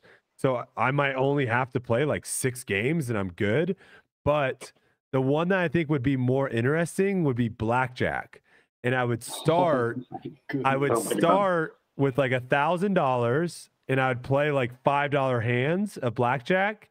And if I ever ended up like losing everything, I would have to do punishments on live stream to get donations from the chat. Oh, okay. I like that. To then be able to get money back in to get me going again.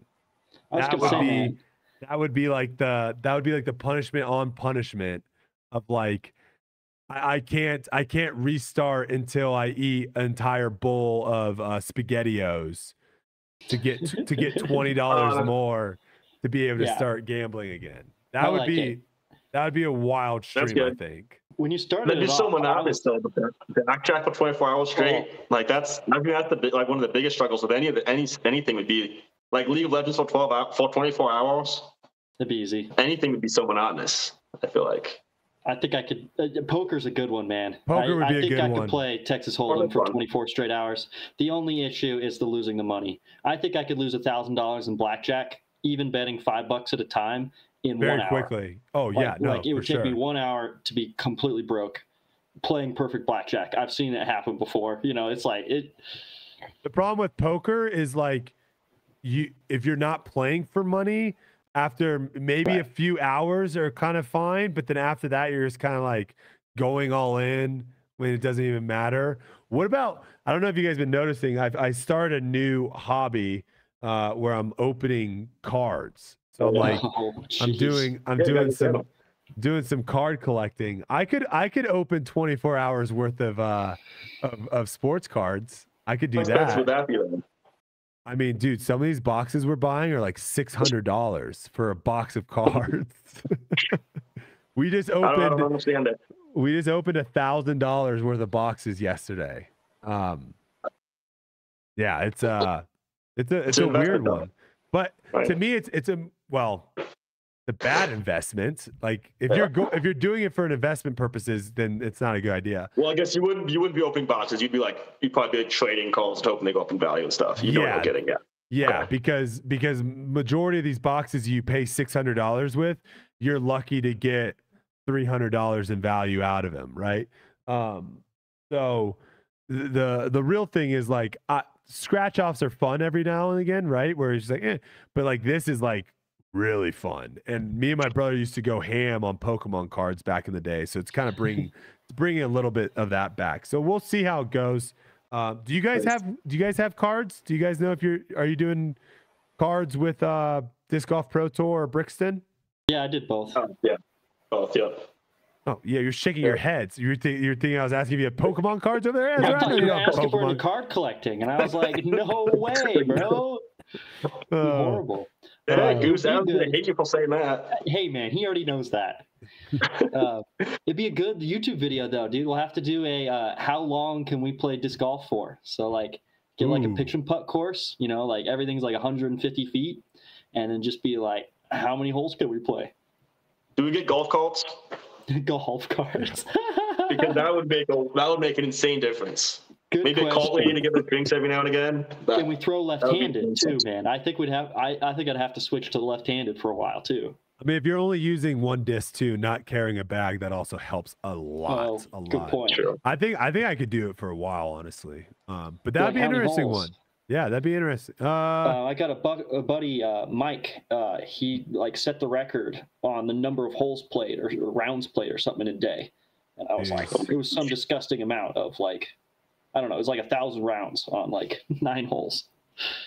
Yeah, I mean, you could just like not practice for 3 months, then you'll be set. Chat saying that the world record was set for 24 hours. So I think that's what the world record is actually right now. Someone did it. So. We got to break it. That's the goal then. Oof. Yeah. 2,900 holes. 2,900 holes. Yeah. Wow. No. Yeah. Jeez. That seems 1,200 rounds or something. It's a lot of freaking holes, man. It's a lot of freaking holes. All right, let's talk Simpsons. Do we have any Simpsons? You guys Simpson fans? You guys watch the Simpsons? I've seen the memes. So that's about it. The Simpsons did a little shout out to disc golf, a little shout out to Ken Climo.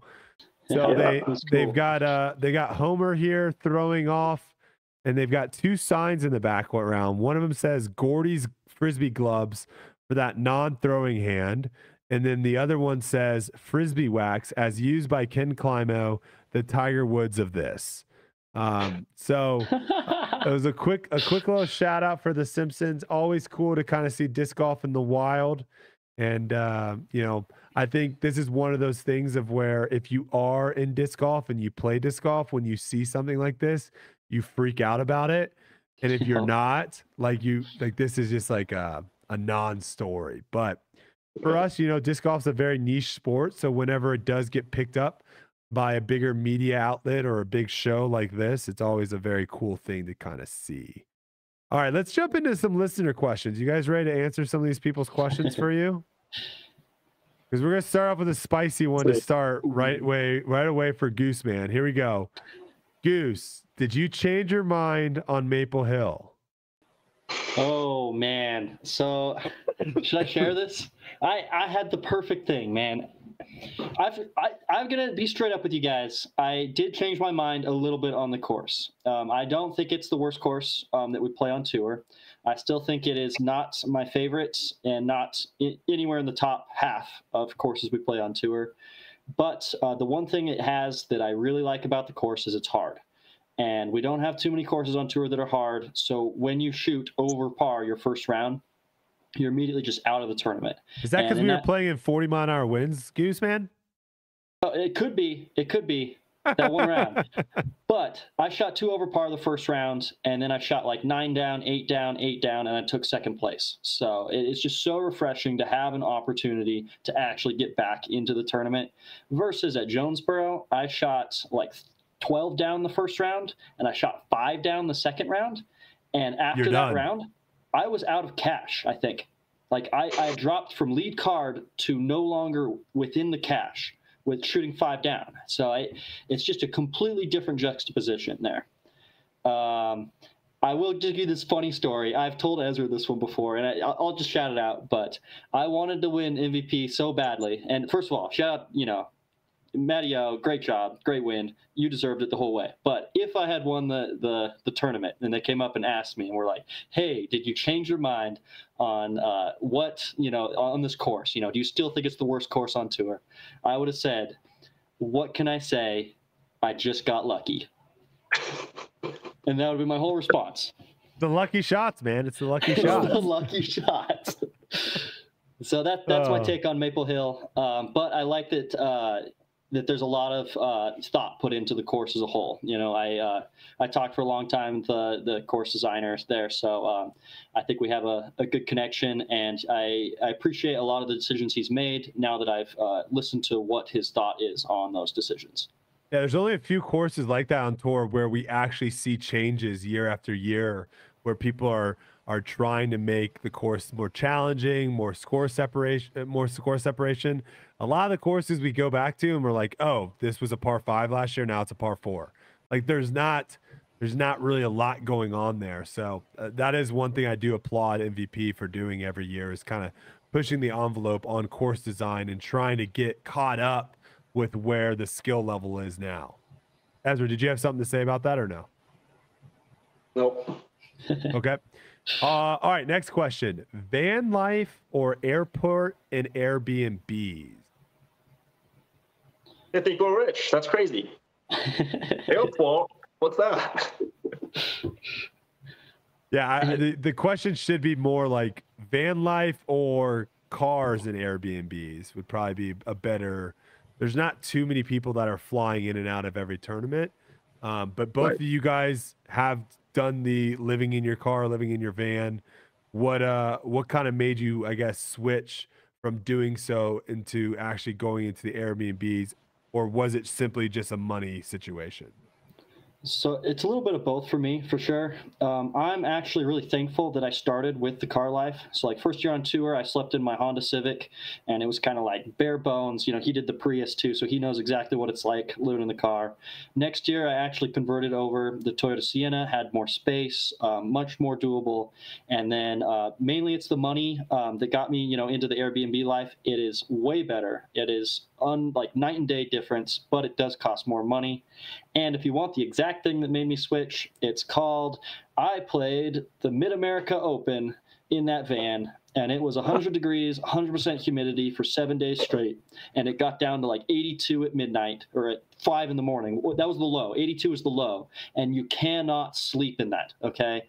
I would run the AC in my car for half hour as hard as I could. It'd get freezing in my car, and then I'd go to sleep. I'd wake up 2 hours later, and I'd have to do the same thing again. Oh. If you have never slept in 82 degrees, like, oh my gosh, it is not possible. And that's why I switched to Airbnb life. Did you ever sleep in the nude in your car? Just like no clothes on? Here's the thing, Brodie. I never locked my doors, and I never had window covers. So like I was down to my underwear, but people can just like look in at me, and I felt like I'd get a ticket or something like that for sleeping naked. I think the spicy questions, geez. Spicy. Spicy. Now I can relate to you though a little bit, but my story is a little bit different. I was actually in Bali on the Amazing Race, and we had to sleep outside one night, and it was the same thing. It was like 90 degrees plus, super humid, and we're just sleeping outside. And I'm like, this is awful. It's horrible. Yeah, you can't do anything whenever you start feeling like the sweat drips like fall down your body, like you can actually just feel all the sweat just slowly falling all over you're not going to sleep. What did it like -10 before? -10 you can deal with, man. Just put on a sleeping bag. Is that hypothermia?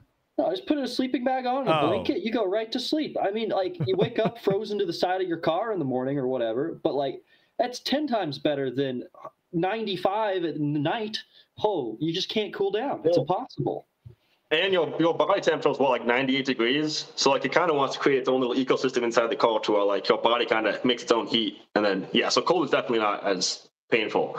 I had like a little PC fan that I plugged into a USB port, like a USB charger. So I could just have the fan right on my face and just, that's kind of how I was able to sleep sometimes in the Prius. I do appreciate you guys not like the Airbnb world would be a lot harder if all three of us were very different on temperatures of how we like to sleep, because it would be tough if we were constantly thermostat like. But you guys like the temperature we had last season, or it wasn't like way too hot for you guys? Or I think we're adding Tristan to the Airbnb though, so we might be in trouble now. Is he a hot guy? No, I shared a Airbnb, or I shared a hotel with him one time, and he just cranked the AC all the way, and it was so cold. It was like 55 degrees in our hotel room. That's just so dependent on what these Airbnbs like. Sometimes it's just like a sheet, like you don't even have like a thick thing. So like if it's that, then it's like I'm fine with like 68, 69, 70. But like if he's cranking it down to 60, I might have to pack my own like comforter or something, or a sleeping bag. I might have to go straight sleeping bag. What made you change the decision, Ezra? What made you go from Prius to Airbnbs? Oh, first of all, Tristan and I have been sharing a place for the last like month and a half, 2 months, and it's been like 69 the whole time. So it's like it hasn't been too bad. Cool. Okay. What made me decide to change? You know, I changed from the Prius to the RV probably just because Discraft, we were able to walk that out, so that was nice. The cost thing wasn't really a big issue because like living in a RV with a generator and all that stuff and horrible gas mileage, the cost actually ended up being somewhat similar, I think, for the RV versus the Airbnb. So it kind of just depends on how you have your contract worked out to have, for that pay. But I kind of wanted to mix it up. I kind of wanted to see if it was better, I guess. So I kind of wanted to try out the living in an actual house, having a little bit more nimbleness with an actual vehicle. And I think the Airbnb route would be a lot nicer, but I had some pretty tough housemates that made it difficult, so that kind of sucked. But no, I'm kidding. I think that is actually a big part of. I think having good housemates though makes it way easier to do, because I have heard some stories from other people, that maybe it doesn't work out as good, and there was just a difference of the way to live, or like you said, the temperature. You're saying not everyone on the Pro Tour are friends? No, come on. Not everyone gets along. No. No. Let's just say this. It's not even necessarily like not friends. It's just like if one person hates having the sink full of dishes and one person that's how they want to live, or just people live different ways, and so it's like if people don't mesh, then it makes living together difficult. But I think it went pretty well last year with you guys. One thing that I will say, Aaron, you made a good point of where you were saying like you were thankful that you started in the car world and then you kind of transitioned.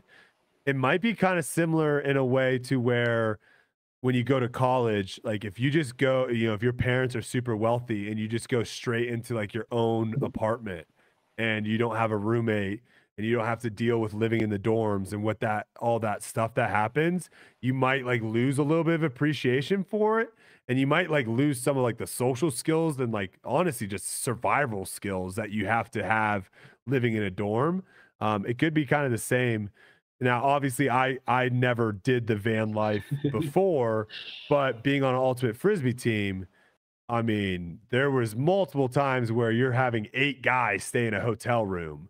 And, if you're the bottom of the totem pole, you get like the couch pillow and maybe a towel, and you have the floor. And it's just like, So it was, yeah, dude. Come on, you know how it goes sometimes. Ultimate Frisbee is so stingy, dude. We would show up to like tournaments and we were like, wow, they don't have peanut butter for the bagels. It's like, bro, they gave us free bagels. Like, why are we complaining about our condiments that we get to put on our spreads? So yeah, I mean, it'll be interesting to kind of see if disc golf ever gets to the point of where people are just coming on tour and getting massive contracts for some reason. I don't know how that would happen because we don't really have like a college football program or something where you can like be a massive person in the lower division, right? You kind of have to work your way up. So I don't really know if that would ever be an issue for disc golf.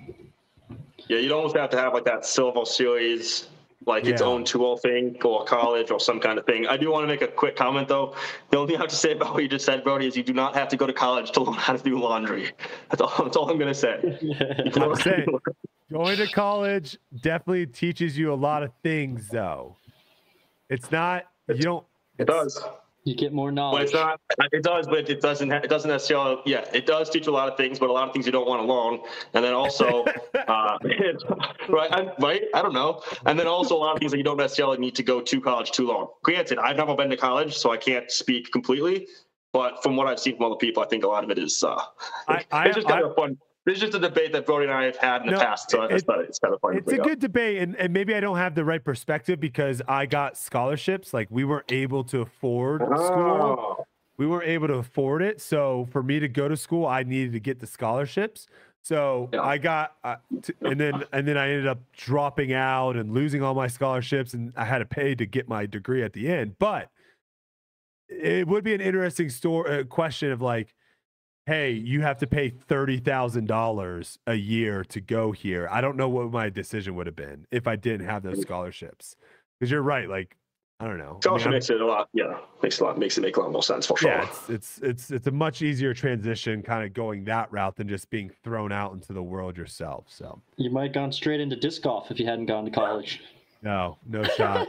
Would not recommend. Would not recommend. My degree was in business for the person that Doc wanted to know in the chat. Business administration. All right. Ezra, are you growing the hair out? We're gonna see the long hair again. I haven't gotten it cut, so I'm not sure if I'm saying that I'm growing it out. I just haven't gotten it cut, so they kind of go hand in hand. But what I don't about, know. Did you shave your face or your chest? Or are you growing that out too? This has never been shaved, so once I hit puberty on it, then I'll have a nice goatee or a nice mustache like you and a beard like Brodie. But until then, I'm just a boy. I like it. All right, Aaron, let's talk about Colorado. You're playing at higher elevations out there. This guy wants to know, has that helped your game at all? And would you recommend if someone was serious about getting into disc golf, should they try to play at lower elevations? Yeah, I think it's a bit of a hindrance, especially now that I've been on tour. It's hard to the number one thing I think is cold for me. Colorado's just so fluctuates so much in the weather that it's hard to get like a solid practice routine. As far as the elevation goes, there's a couple big differences, and there's pros and cons to it. So the biggest one I'll say is that you can't. It's hard to hyzer flip in Colorado.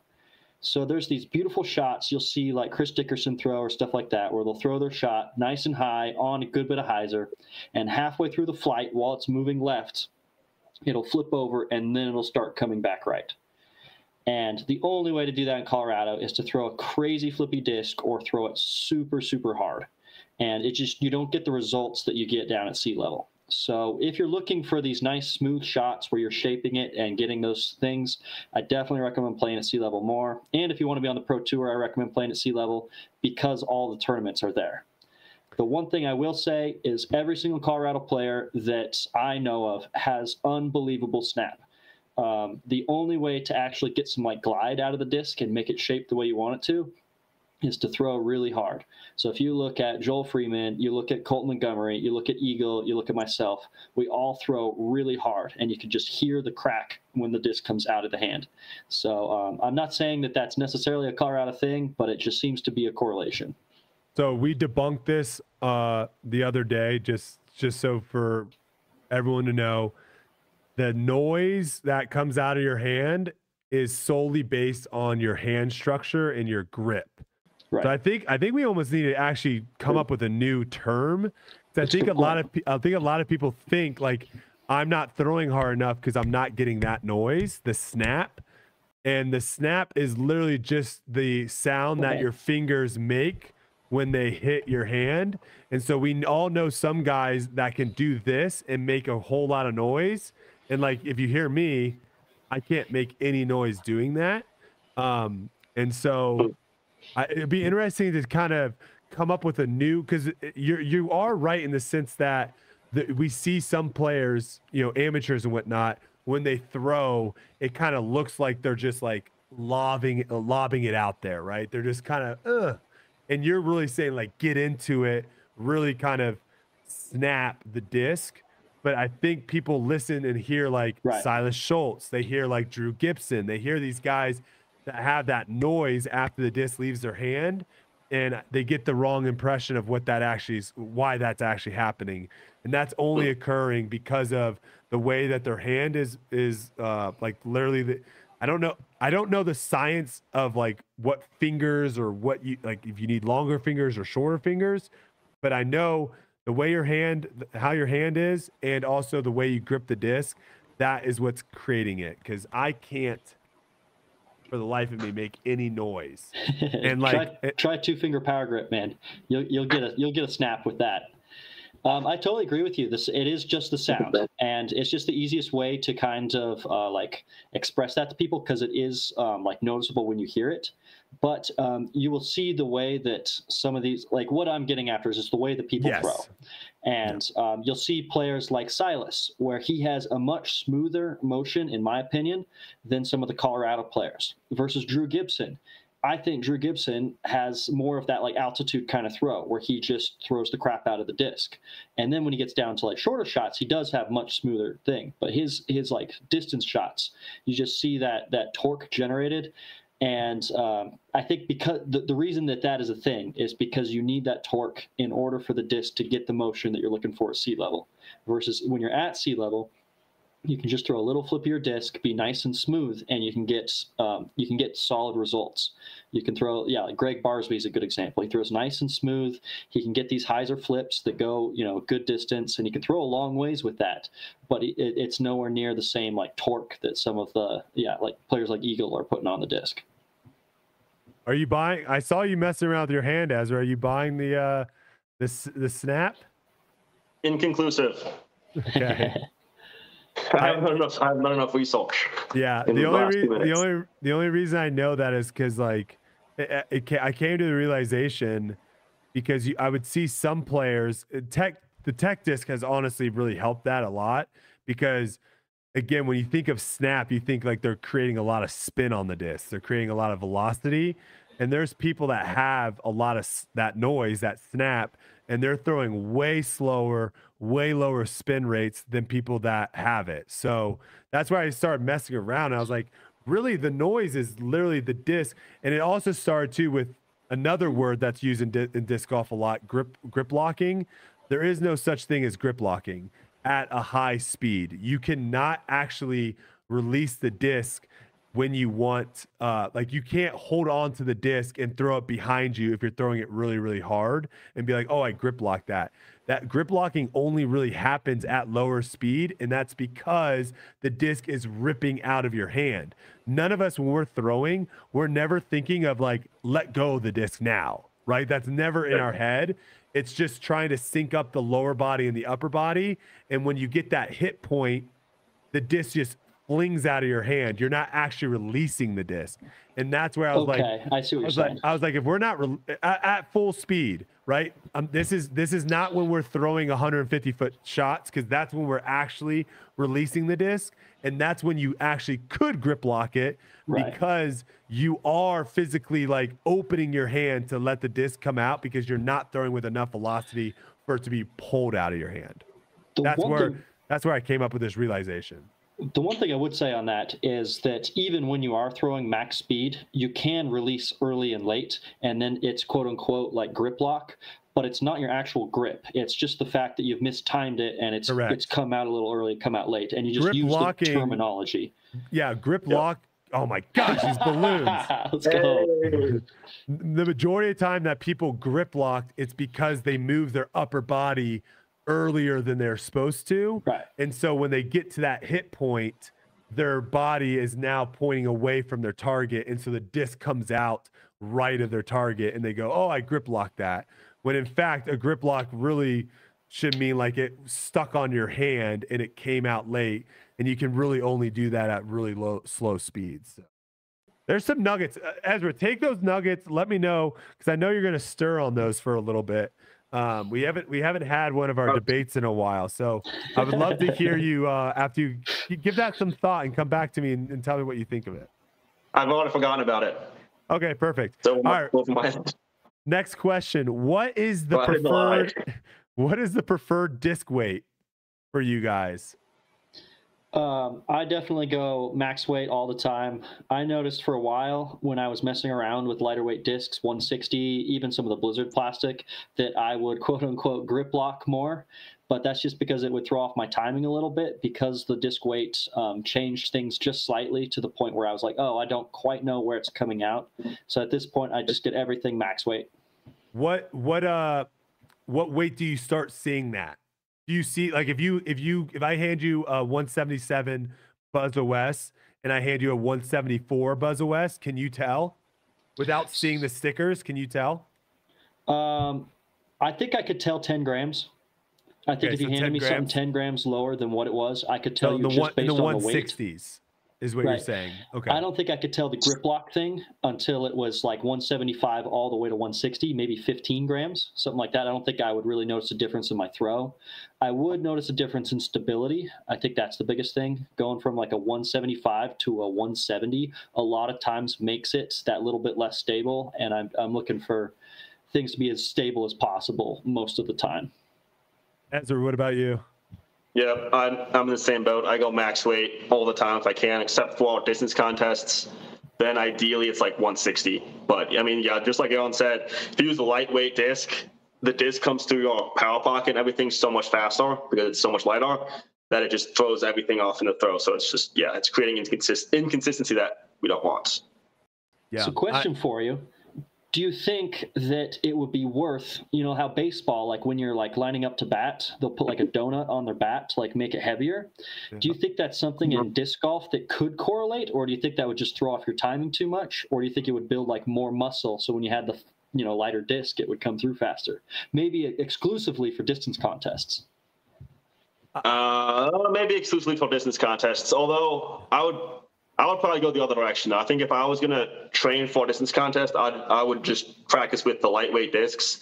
I think the difference maybe probably for disc golf versus baseball is disc golf is so aim-oriented with timing. So it's like, it's not necessarily just a speed thing. It's, if it's a lightweight or heavyweight, then you have a vast difference in the aim. So I feel like sticking with the same is I don't know, the most ideal. I've also done a decent amount of videos with like super heavy discs.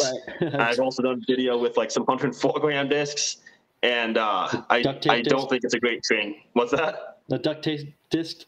Nope. That wasn't me.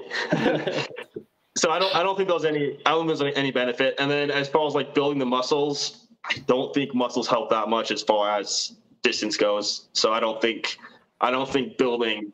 Yeah, I don't think so. I don't think building muscles with a heavy disc would be the way to do it. Okay, that's probably not the way to do it. But I do think that building muscle for throwing distance contests does help, because I will notice that when I throw a ton of shots, and I've just done that for like a week straight, and then I like start the tournament, just that constant repetition of being like super fatigued from the number of shots I'm throwing, then I'll build up more strength and I'll feel like I'm throwing farther. You guys ready? I mean, there's obviously, yeah, I mean, there's got to be some benefit, I suppose, because like children can't throw it as far, obviously, as grown adults. Right. And obviously, like limbs, like the limb length and technique and flexibility and stuff there's so many things that go into it. So I guess on a small extent, it'd be interesting to see, you know, in 50 years, if disc golf distance competitions were viable for people to make a living off of, to where you have some people specializing in that, like they have in golf, and then what those athletes would look like. It's, yeah, for a lot of the golf guys are all jacked, but like Jamie Sadlowski, or what is it, Kyle?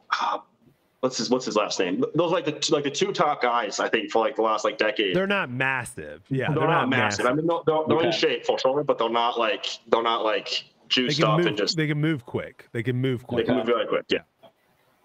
So I just looked up.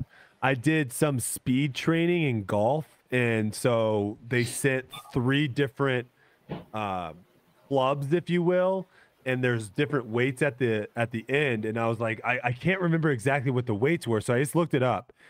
They give you one that is 20% lighter than your driver, then they give you another one that's 10% lighter than your driver, and then they give you one that's 5% heavier than your driver. And I didn't even put up 2 fingers, and I love that. The balloons are killing me. Our audio listeners are like, stop with the balloons. So if I can remember correctly, I don't remember if I start heavy and I go light, or I start light and I go heavy, but there was some sort of like, this is kind of the way to go about it.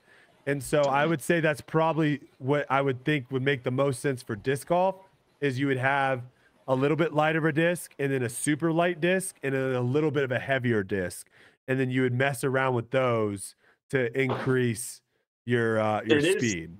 It is interesting that they sent you clubs more on the light side than on the heavy side. Like they barely went any heavier at all. Yeah. Which I think that probably goes to just training your body to move fast. It's kind of like when people will go play around at a super easy course and try to body out like 15 holes in a row just to kind of get their mind used to boarding holes and getting on these hot streaks. So that's interesting. Right, and sprinting, they do the same thing, where they'll put you on a bungee cord. Yep. And they'll just get you used to running fast, because then you'll just get shot faster than you can actually run. So you'll just get used to like what it's like when your body moves that quick. I'm 100% trying that with my kid. I think it was a completely scam of a video. I don't think it was real, but this guy claimed in this video that he got his kid to learn how to walk just by holding their arms up so their feet are barely on the ground, and then he would walk real fast so that his toddler would like walk kind of, and then he like let go, and the kid just walked perfectly. And I was like, I think that's a scam. I think the kid already knew how to walk, but I'm going to definitely try it, because if that can work, that would be absolutely electric. You're going to run all kinds of experiments on our kids, huh? Were you the one saying that you could have a kid think a carrot is a reward? I'm pretty sure that was you. Are you talking to me or Aaron? This was Ezra, I think. I think that was Ezra. Ezra was trying to claim that you could trick a kid thinking a carrot was a reward, like an actual thing. That was you. You wanted to. This does sound like something I would say. Well, yeah, this does sound like something I would say, but I think it makes sense. It's like in cross-country practices, sometimes they would have us like do push-ups as a punishment for being late or whatever it was. Not me, obviously, but like the other kids, if they were ever late, I was late all the time. But I don't like having a positive, like a positive activity counted as like a negative thing in your mind as far as like punishing someone to do push-ups, and then they think push-ups are a bad thing. So I'm guessing that's kind of the same thought I had when I said you can reward them with chaos. If you make them think that chaos is a reward, then they're gonna like it. No, you were basically saying you're gonna be able to brainwash your kids into thinking everyone's brainwashed, Brodie. To thinking that at least I'm brainwashed into thinking that an Oreo is delicious, and it is. It's so bad, it's still unhealthy though. I'm not. That's health fine. Is a reward. Are you saying health isn't a reward, Brodie? Health is a reward. That's fine, but I'm just saying there's no shot you're ever gonna get a kid to think like, oh my god, it's a carrot, because they're gonna go to like feed them is broccoli. Maybe that was you. Maybe you were saying broccoli. Yeah, maybe. No, I'm just saying, what if you only give them salad? Like, what if you only feed them salad and then like, hey, today we're gonna have a carrot? That'd be ecstatic. I'm not saying I'm gonna do that because that would be bad. No, but you would have to keep them in a bunker their whole life, because if they tried anything else, Aaron, do not Do not take his side, Aaron. I'm going to come in with this one. If you raise the kid and you spent your whole time raising the kid also being like, wow, this carrot's the best thing I've ever had in my life, then the kid will be like, oh, he loves carrots and he's my dad. Yeah. Then I could see it working a little better. If you made it like that one thing. Is this kid never having a chocolate chip cookie though? Well, of course they are. But then the kid would be like, the kid would just. I think it's that learned behavior too of that, like, hey, if the parent is like, this is something that really matters to that person, that this is what they like, I'm also gonna like it. I have so many ways of debunking this, but we're gonna go. Okay. We're gonna go soon enough. We're gonna go to the next topic here before we go down this rabbit hole. Just real quick too on this. I have to just give me hold on a second. Taste buds are so fluctuatable, if that's even a word. But taste buds change a lot. So if the kids are only eating healthy food their entire life, they may not even like Oreos. Unlikely, but it's like there's a chance they don't like the unhealthy food because they've never been exposed to it, and so it's going to be foreign. I'm not going to try to be nefarious with my kids and only feed them broccoli, but but you're right, because if you're constantly if you're constantly eating sugar and sodas and sweets and all that, and then you have a banana, the way that banana tastes to you is way different if someone has completely cut sugar out of their diet. That banana is way sweeter. So I 100% understand what you're saying there. And the piece of candy that you are eating when you're eating all the sugary foods is going to be disgusting because it's going to taste way too sugary. Way too sweet. As well. So it's 100%. Okay. Do you guys feel pressure from the tour to stay quiet about changes to the tour itself? If not, do you feel your voice is heard when you speak up about anything regarding tour changes? I thought this was a fascinating question. Do you guys feel any pressure from the tour? Definitely. This is what I would say. I don't think I feel any pressure. I don't think I feel like they're specifically telling us not to say stuff. So I don't feel any pressure in that regard. I think there's probably a sense of respect for the tour that I have that I feel like probably just it's like an unwritten rule. We just probably don't say certain things.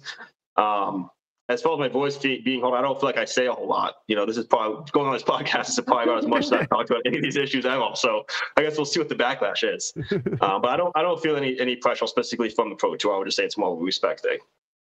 Yeah, exactly. I wouldn't say it's from the Pro Tour, but I think that there is pressure on a lot of these topics, especially with the trans issues coming out. Just like I think the pressure is more of how the fans see you. So you don't want to come out and just fully support one side or fully support the other side because you don't want to lose people that are following you.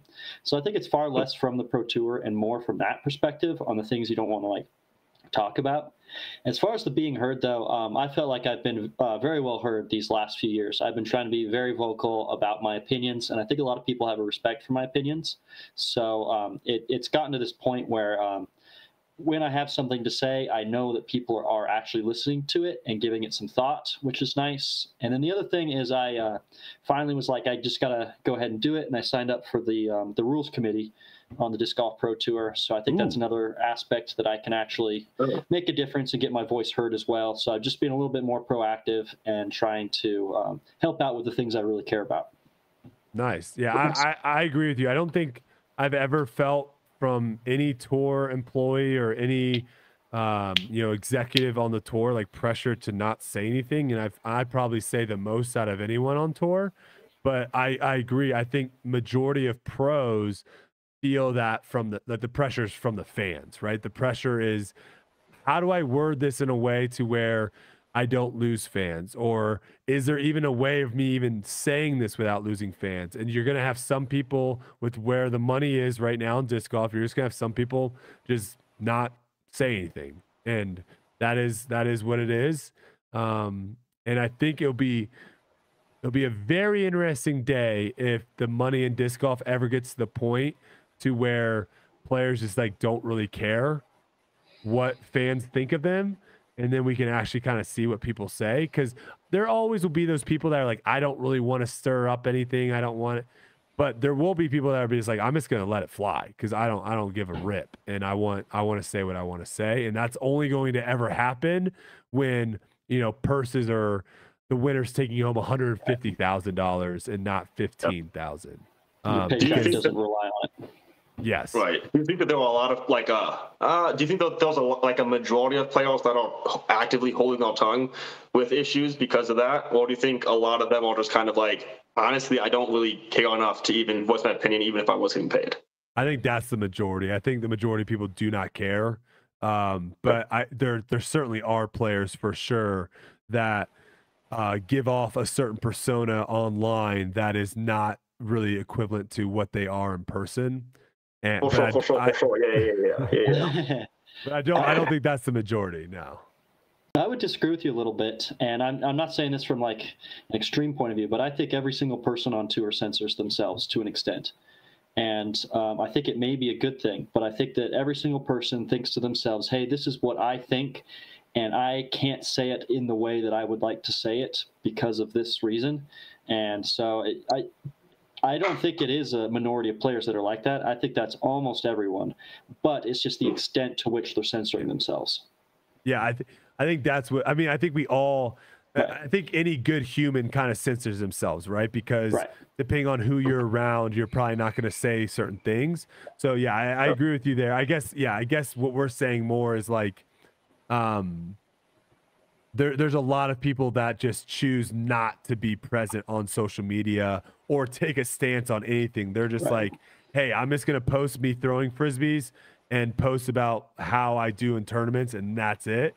And, you can't fault people for that because, again, at the end of the day, you come out. And we saw a little bit with Austin Hannum, right? I don't know if you guys remember when he went on Twitter and he kind of just started letting it rip on Twitter. We kind of saw what could happen. And I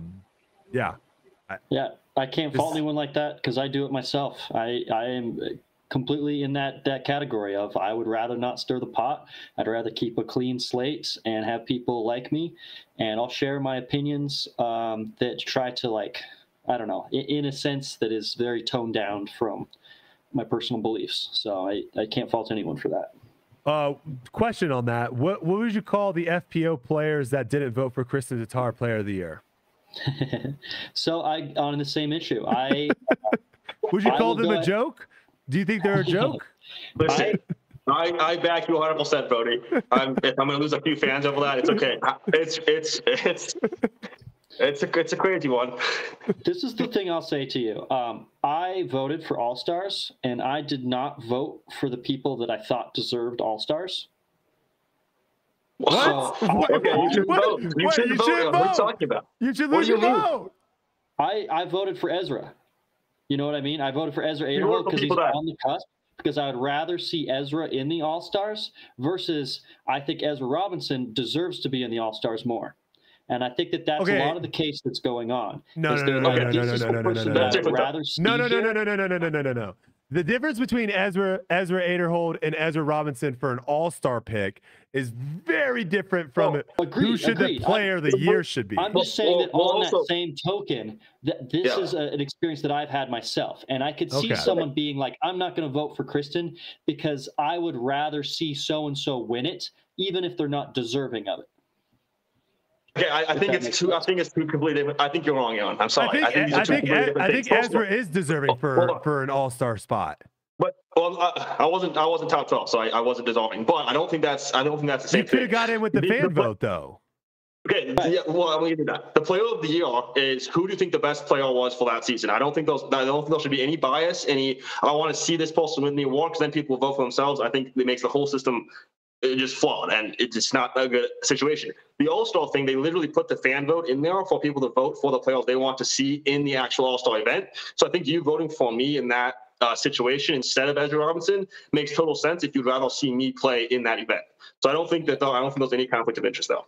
Like if Jake Wolf was like a top 20 player, I could see like a Jake Wolf getting into the All-Star because of just how interesting he is. Like there's a lot for Jake Wolf for that. That makes total sense. Yeah. I think it's two totally different things.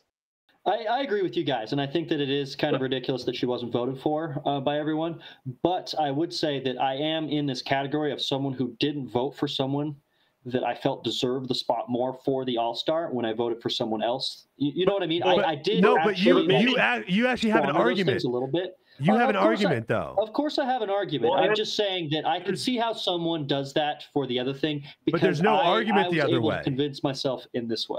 Right. No, but you could literally pose an argument of why you think Ezra should be on All-Star instead of why this Ezra should be an All-Star versus the other Ezra. You have no argument on why someone should be Player of the Year over Kristen. That's the problem.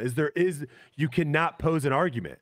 So I guess this is my argument right here, is that I don't think Ezra deserved it, and I don't think I deserved it to be an All-Star, period. Okay? So straight up, me doing this is lying. So to myself, even though there is an argument to be made for we do deserve to be All-Stars, I shouldn't vote for myself because I think the top 12 players deserve it more than we did at like 14 and 15.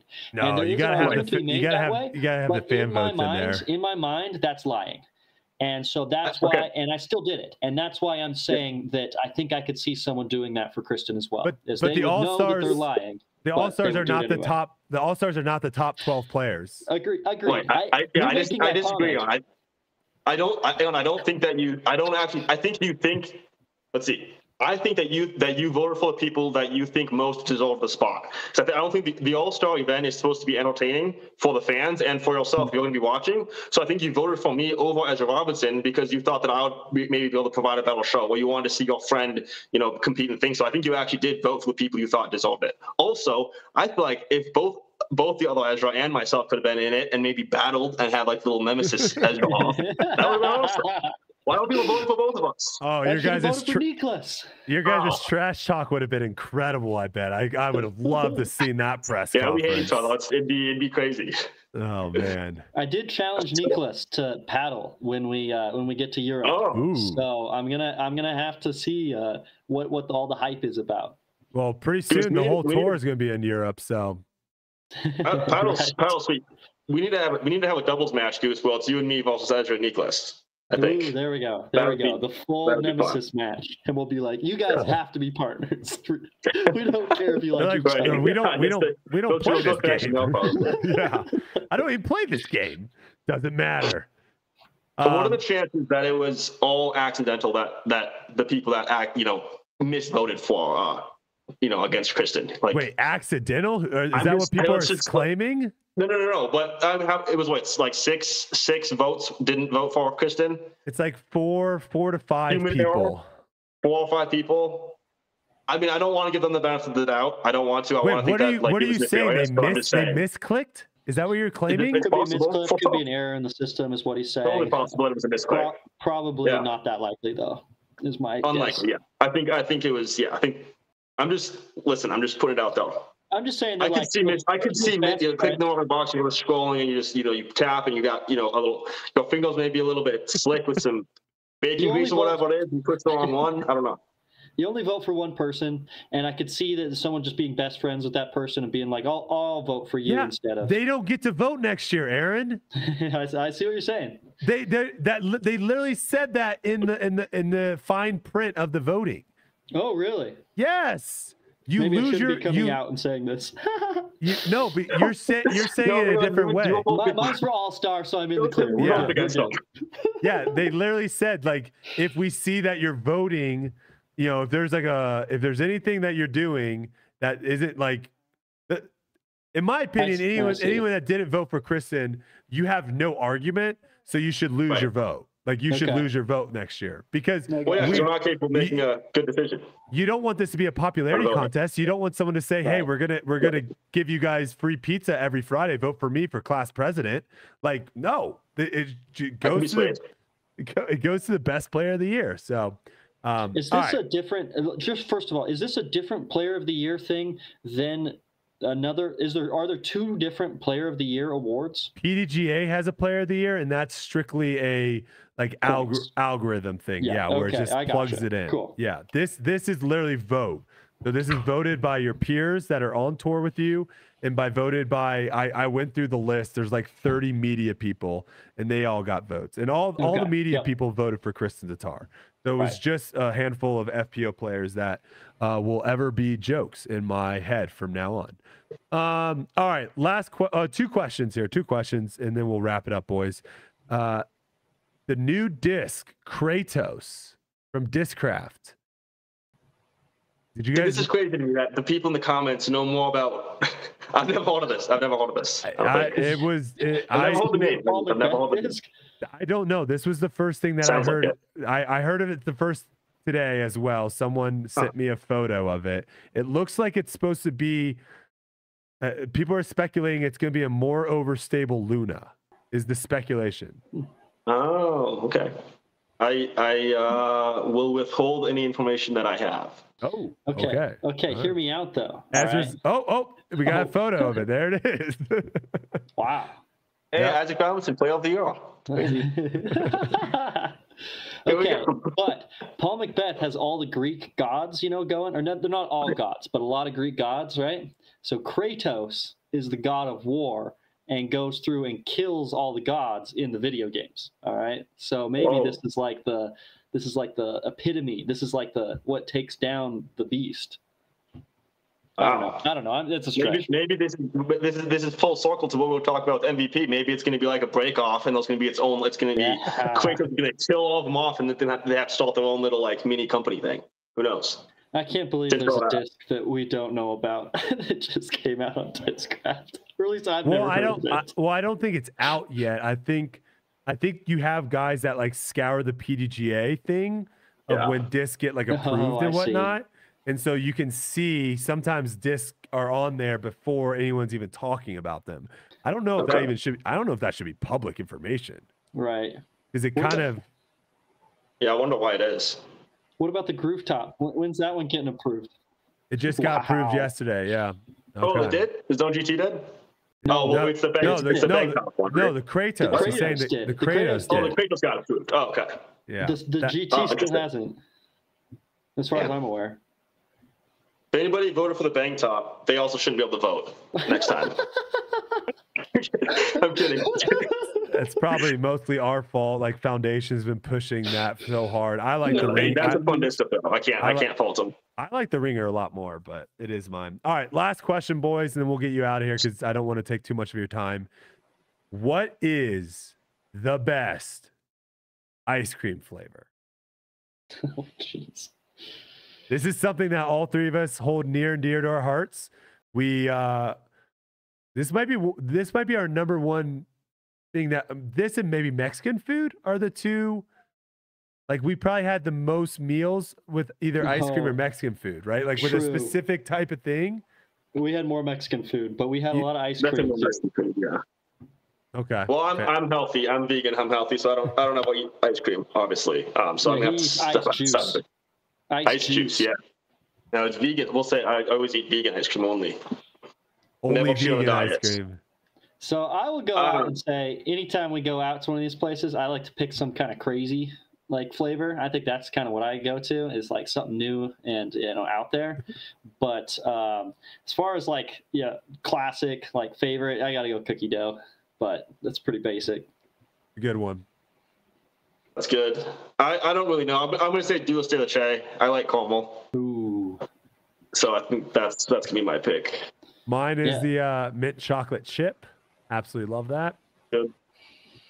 Let's go back to Ezra's real quick. It's dulce de leche, except it's just dulce, because there's no leche. There's no leche in it. I live in America. All right, I'm free to say whatever I want to say. Okay, if I want to pronounce it like that, I can pronounce it like that.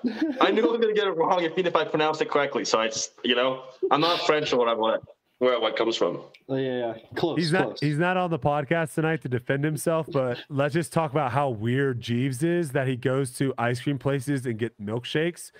That is an automatic weirdo if you do that. I'm sorry. Yeah. I've said it to his face. It's a cardio thing, I think. It's a cardio. He's trying to keep his cardio low, right? Licking the ice cream takes too much. Just sucking it through the straw. It's an efficiency thing. He's thinking 12 steps ahead. I mean, you're taking someone away. They're having now to like make your milkshake. They can't scoop ice cream for everyone else. It's a completely just a selfish maneuver by anyone. And it's also just an absolute wild move to go to an ice cream shop and ask for a milkshake. Wild. The one thing I'll say is if you go to a soft serve ice cream place, milkshake's perfectly reasonable. But if they've got like the buckets there with the ice cream scoop and you don't get a scoop, you're doing something wrong with your life. You got all the sure. toppings to put onto it. Yeah, it's a weird one. All right, boys. Well, that's going to end it. I'll wrap up the show. We got a few like housekeeping things, but I'm not going to keep you guys for that. Anything to say to the people listening? We got a couple hundred people in here listening right now. Anything to say to the people? Excited. Check you guys out on YouTube, Instagram, anything like that. Shout out. Buy your signature series disc. What signature series did you guys get? I got the Nuke OS, which I was super happy with. It's one of the best fly-in discs they've done for me this year. So big fan of that. Thank you for having me on here. I always love coming on podcasts, sharing my opinions. And then if you guys stay posted, I'll be down in Arizona pretty soon and hopefully do some videos with Ezra and AB while we're all hanging out down in Zona. Yeah. Yeah, thanks for having us on, Brodie. Appreciate it. Looking forward to the next season. Get the band back together. But yeah, like Alan said, if you guys want to follow, I guess my YouTube channel is gonna be the best place. We've got I've been putting some money into some sets for some a little bit higher production type YouTube videos that I'm excited for. Now I don't want to spoil too much, but yeah, they should be fun. We've got two films, and then the editing process is kind of in the works. So then we've got maybe 4 or 5 more we want to make in the next couple of weeks. So January and February should be fun YouTube content. So stay tuned for that. And, very nice. Yeah, very nice. Well, yeah, always a blast getting you guys back on the podcast. I guess we're gonna have to try to not get in those sticky situations where we like are basically getting Airbnbs from like drug dealers and stuff. So we might want to start looking into booking some of those in the next few weeks. I think we need to book well in advance. Obviously, that was a bit of an issue last season, just because it's like you don't want to do it. But I think even more so this year, because we go to some locations where there's not a whole lot of population, so not a lot of Airbnb offerings. And I think there's going to be some more people on tour doing the Airbnb route. So I think there's going to be some more competition to see who can get the best house. So I think we got to jump on it before the whole Gannon Bar, Alden Harris clan. They're doing it? We can't let them. So. We can't let them take. Yeah, we gotta get the good house before they do. We can't let them do it. The McDonald's house is what we call that. No way. All right, boys. That's what we need to get beat out by. Yeah. All right. Appreciate you, boys. Take it easy. We'll talk soon. Yes, sir. Take care. All right, deuces. Bye. All right, Silas, me and you. Let's end the show. A couple housekeeping things to talk about. We've got monthly subscription boxes. You have a few more days left. I think we're less than, I don't know, we got like 25 or so of those bad boys left. So go over to foundationdisc.com for all your disc golf needs, but also check out the monthly subscription box. I've been talking about it all month. We've got some really cool special edition Discraft discs, which, Silas, give me a second real quick. Hold on.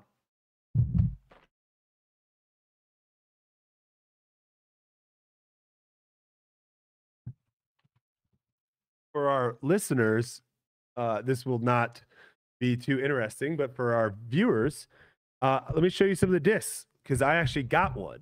So this is what it comes in. It comes in this sweet new Foundation Disc Golf box. Very nice. When you open it up too, it says on the front, "Your day just got better." So a very nice branded Foundation Disc Golf box. And these are some of the, again, it's a kind of a mystery of what discs you're actually going to get, but these are some of the discs I got. This is a cool Rip It looking disc. I already forgot kind of what these were. This is an F7. So very cool Rip It looking disc, the cool design. And then we have a Halo Leopard 3 with a Christmas Foundation kind of design on it. Very nice, very nice. And then we have a Zone OS that's in like a really cool kind of waxy, I almost want to say it's like a Jawbreaker Swirl or ESP Soft Zone. I don't know exactly what plastic it is, but it feels incredible. So that was my subscription box. So if that is of interest to you, foundationdisc.com, check it out. Shout outs to all of our new Tour Life crew members tonight. Remember, if you're joining us live here on the YouTube, Wednesday nights at 8 p.m. It's only $1.99. That gives you access to live chat. That gives you access to have a badge next to your name. So in the comments, you kind of stick out. It also helps support the show, which we really appreciate. Also, we just did a Q&A for this month last week. So if you missed that, go check it out. That's another perk of being a part of the Tour Life crew. And we appreciate you guys so, so much. All right, update, Spotify, Apple Podcasts. Spotify, we are closing in on 1,000 reviews on Spotify. So if you're listening to us right now on Spotify, drop us a review. We're at 834. Apple, pulling up the rear. We already know what it is. 214 for Apple. Instagram giveaway. 4,640 followers on Instagram. Once we hit 5,000, we're doing this 2-disc giveaway. So go follow us over on Instagram, tourlife_podcast, to get all your clips. And also you get to see kind of what guests are coming on. We post some other stuff on there as well. So go check that out. Stylist, am I missing anything, brother? Did we get it all done? I think we got it all. We got it all done. Fantastic. Hopefully you guys all had a wonderful Christmas. Hopefully Santa gave you all the gifts you wanted. And you know what? This is the last podcast of the year. So we'll leave it at that. And I'll see you guys next year.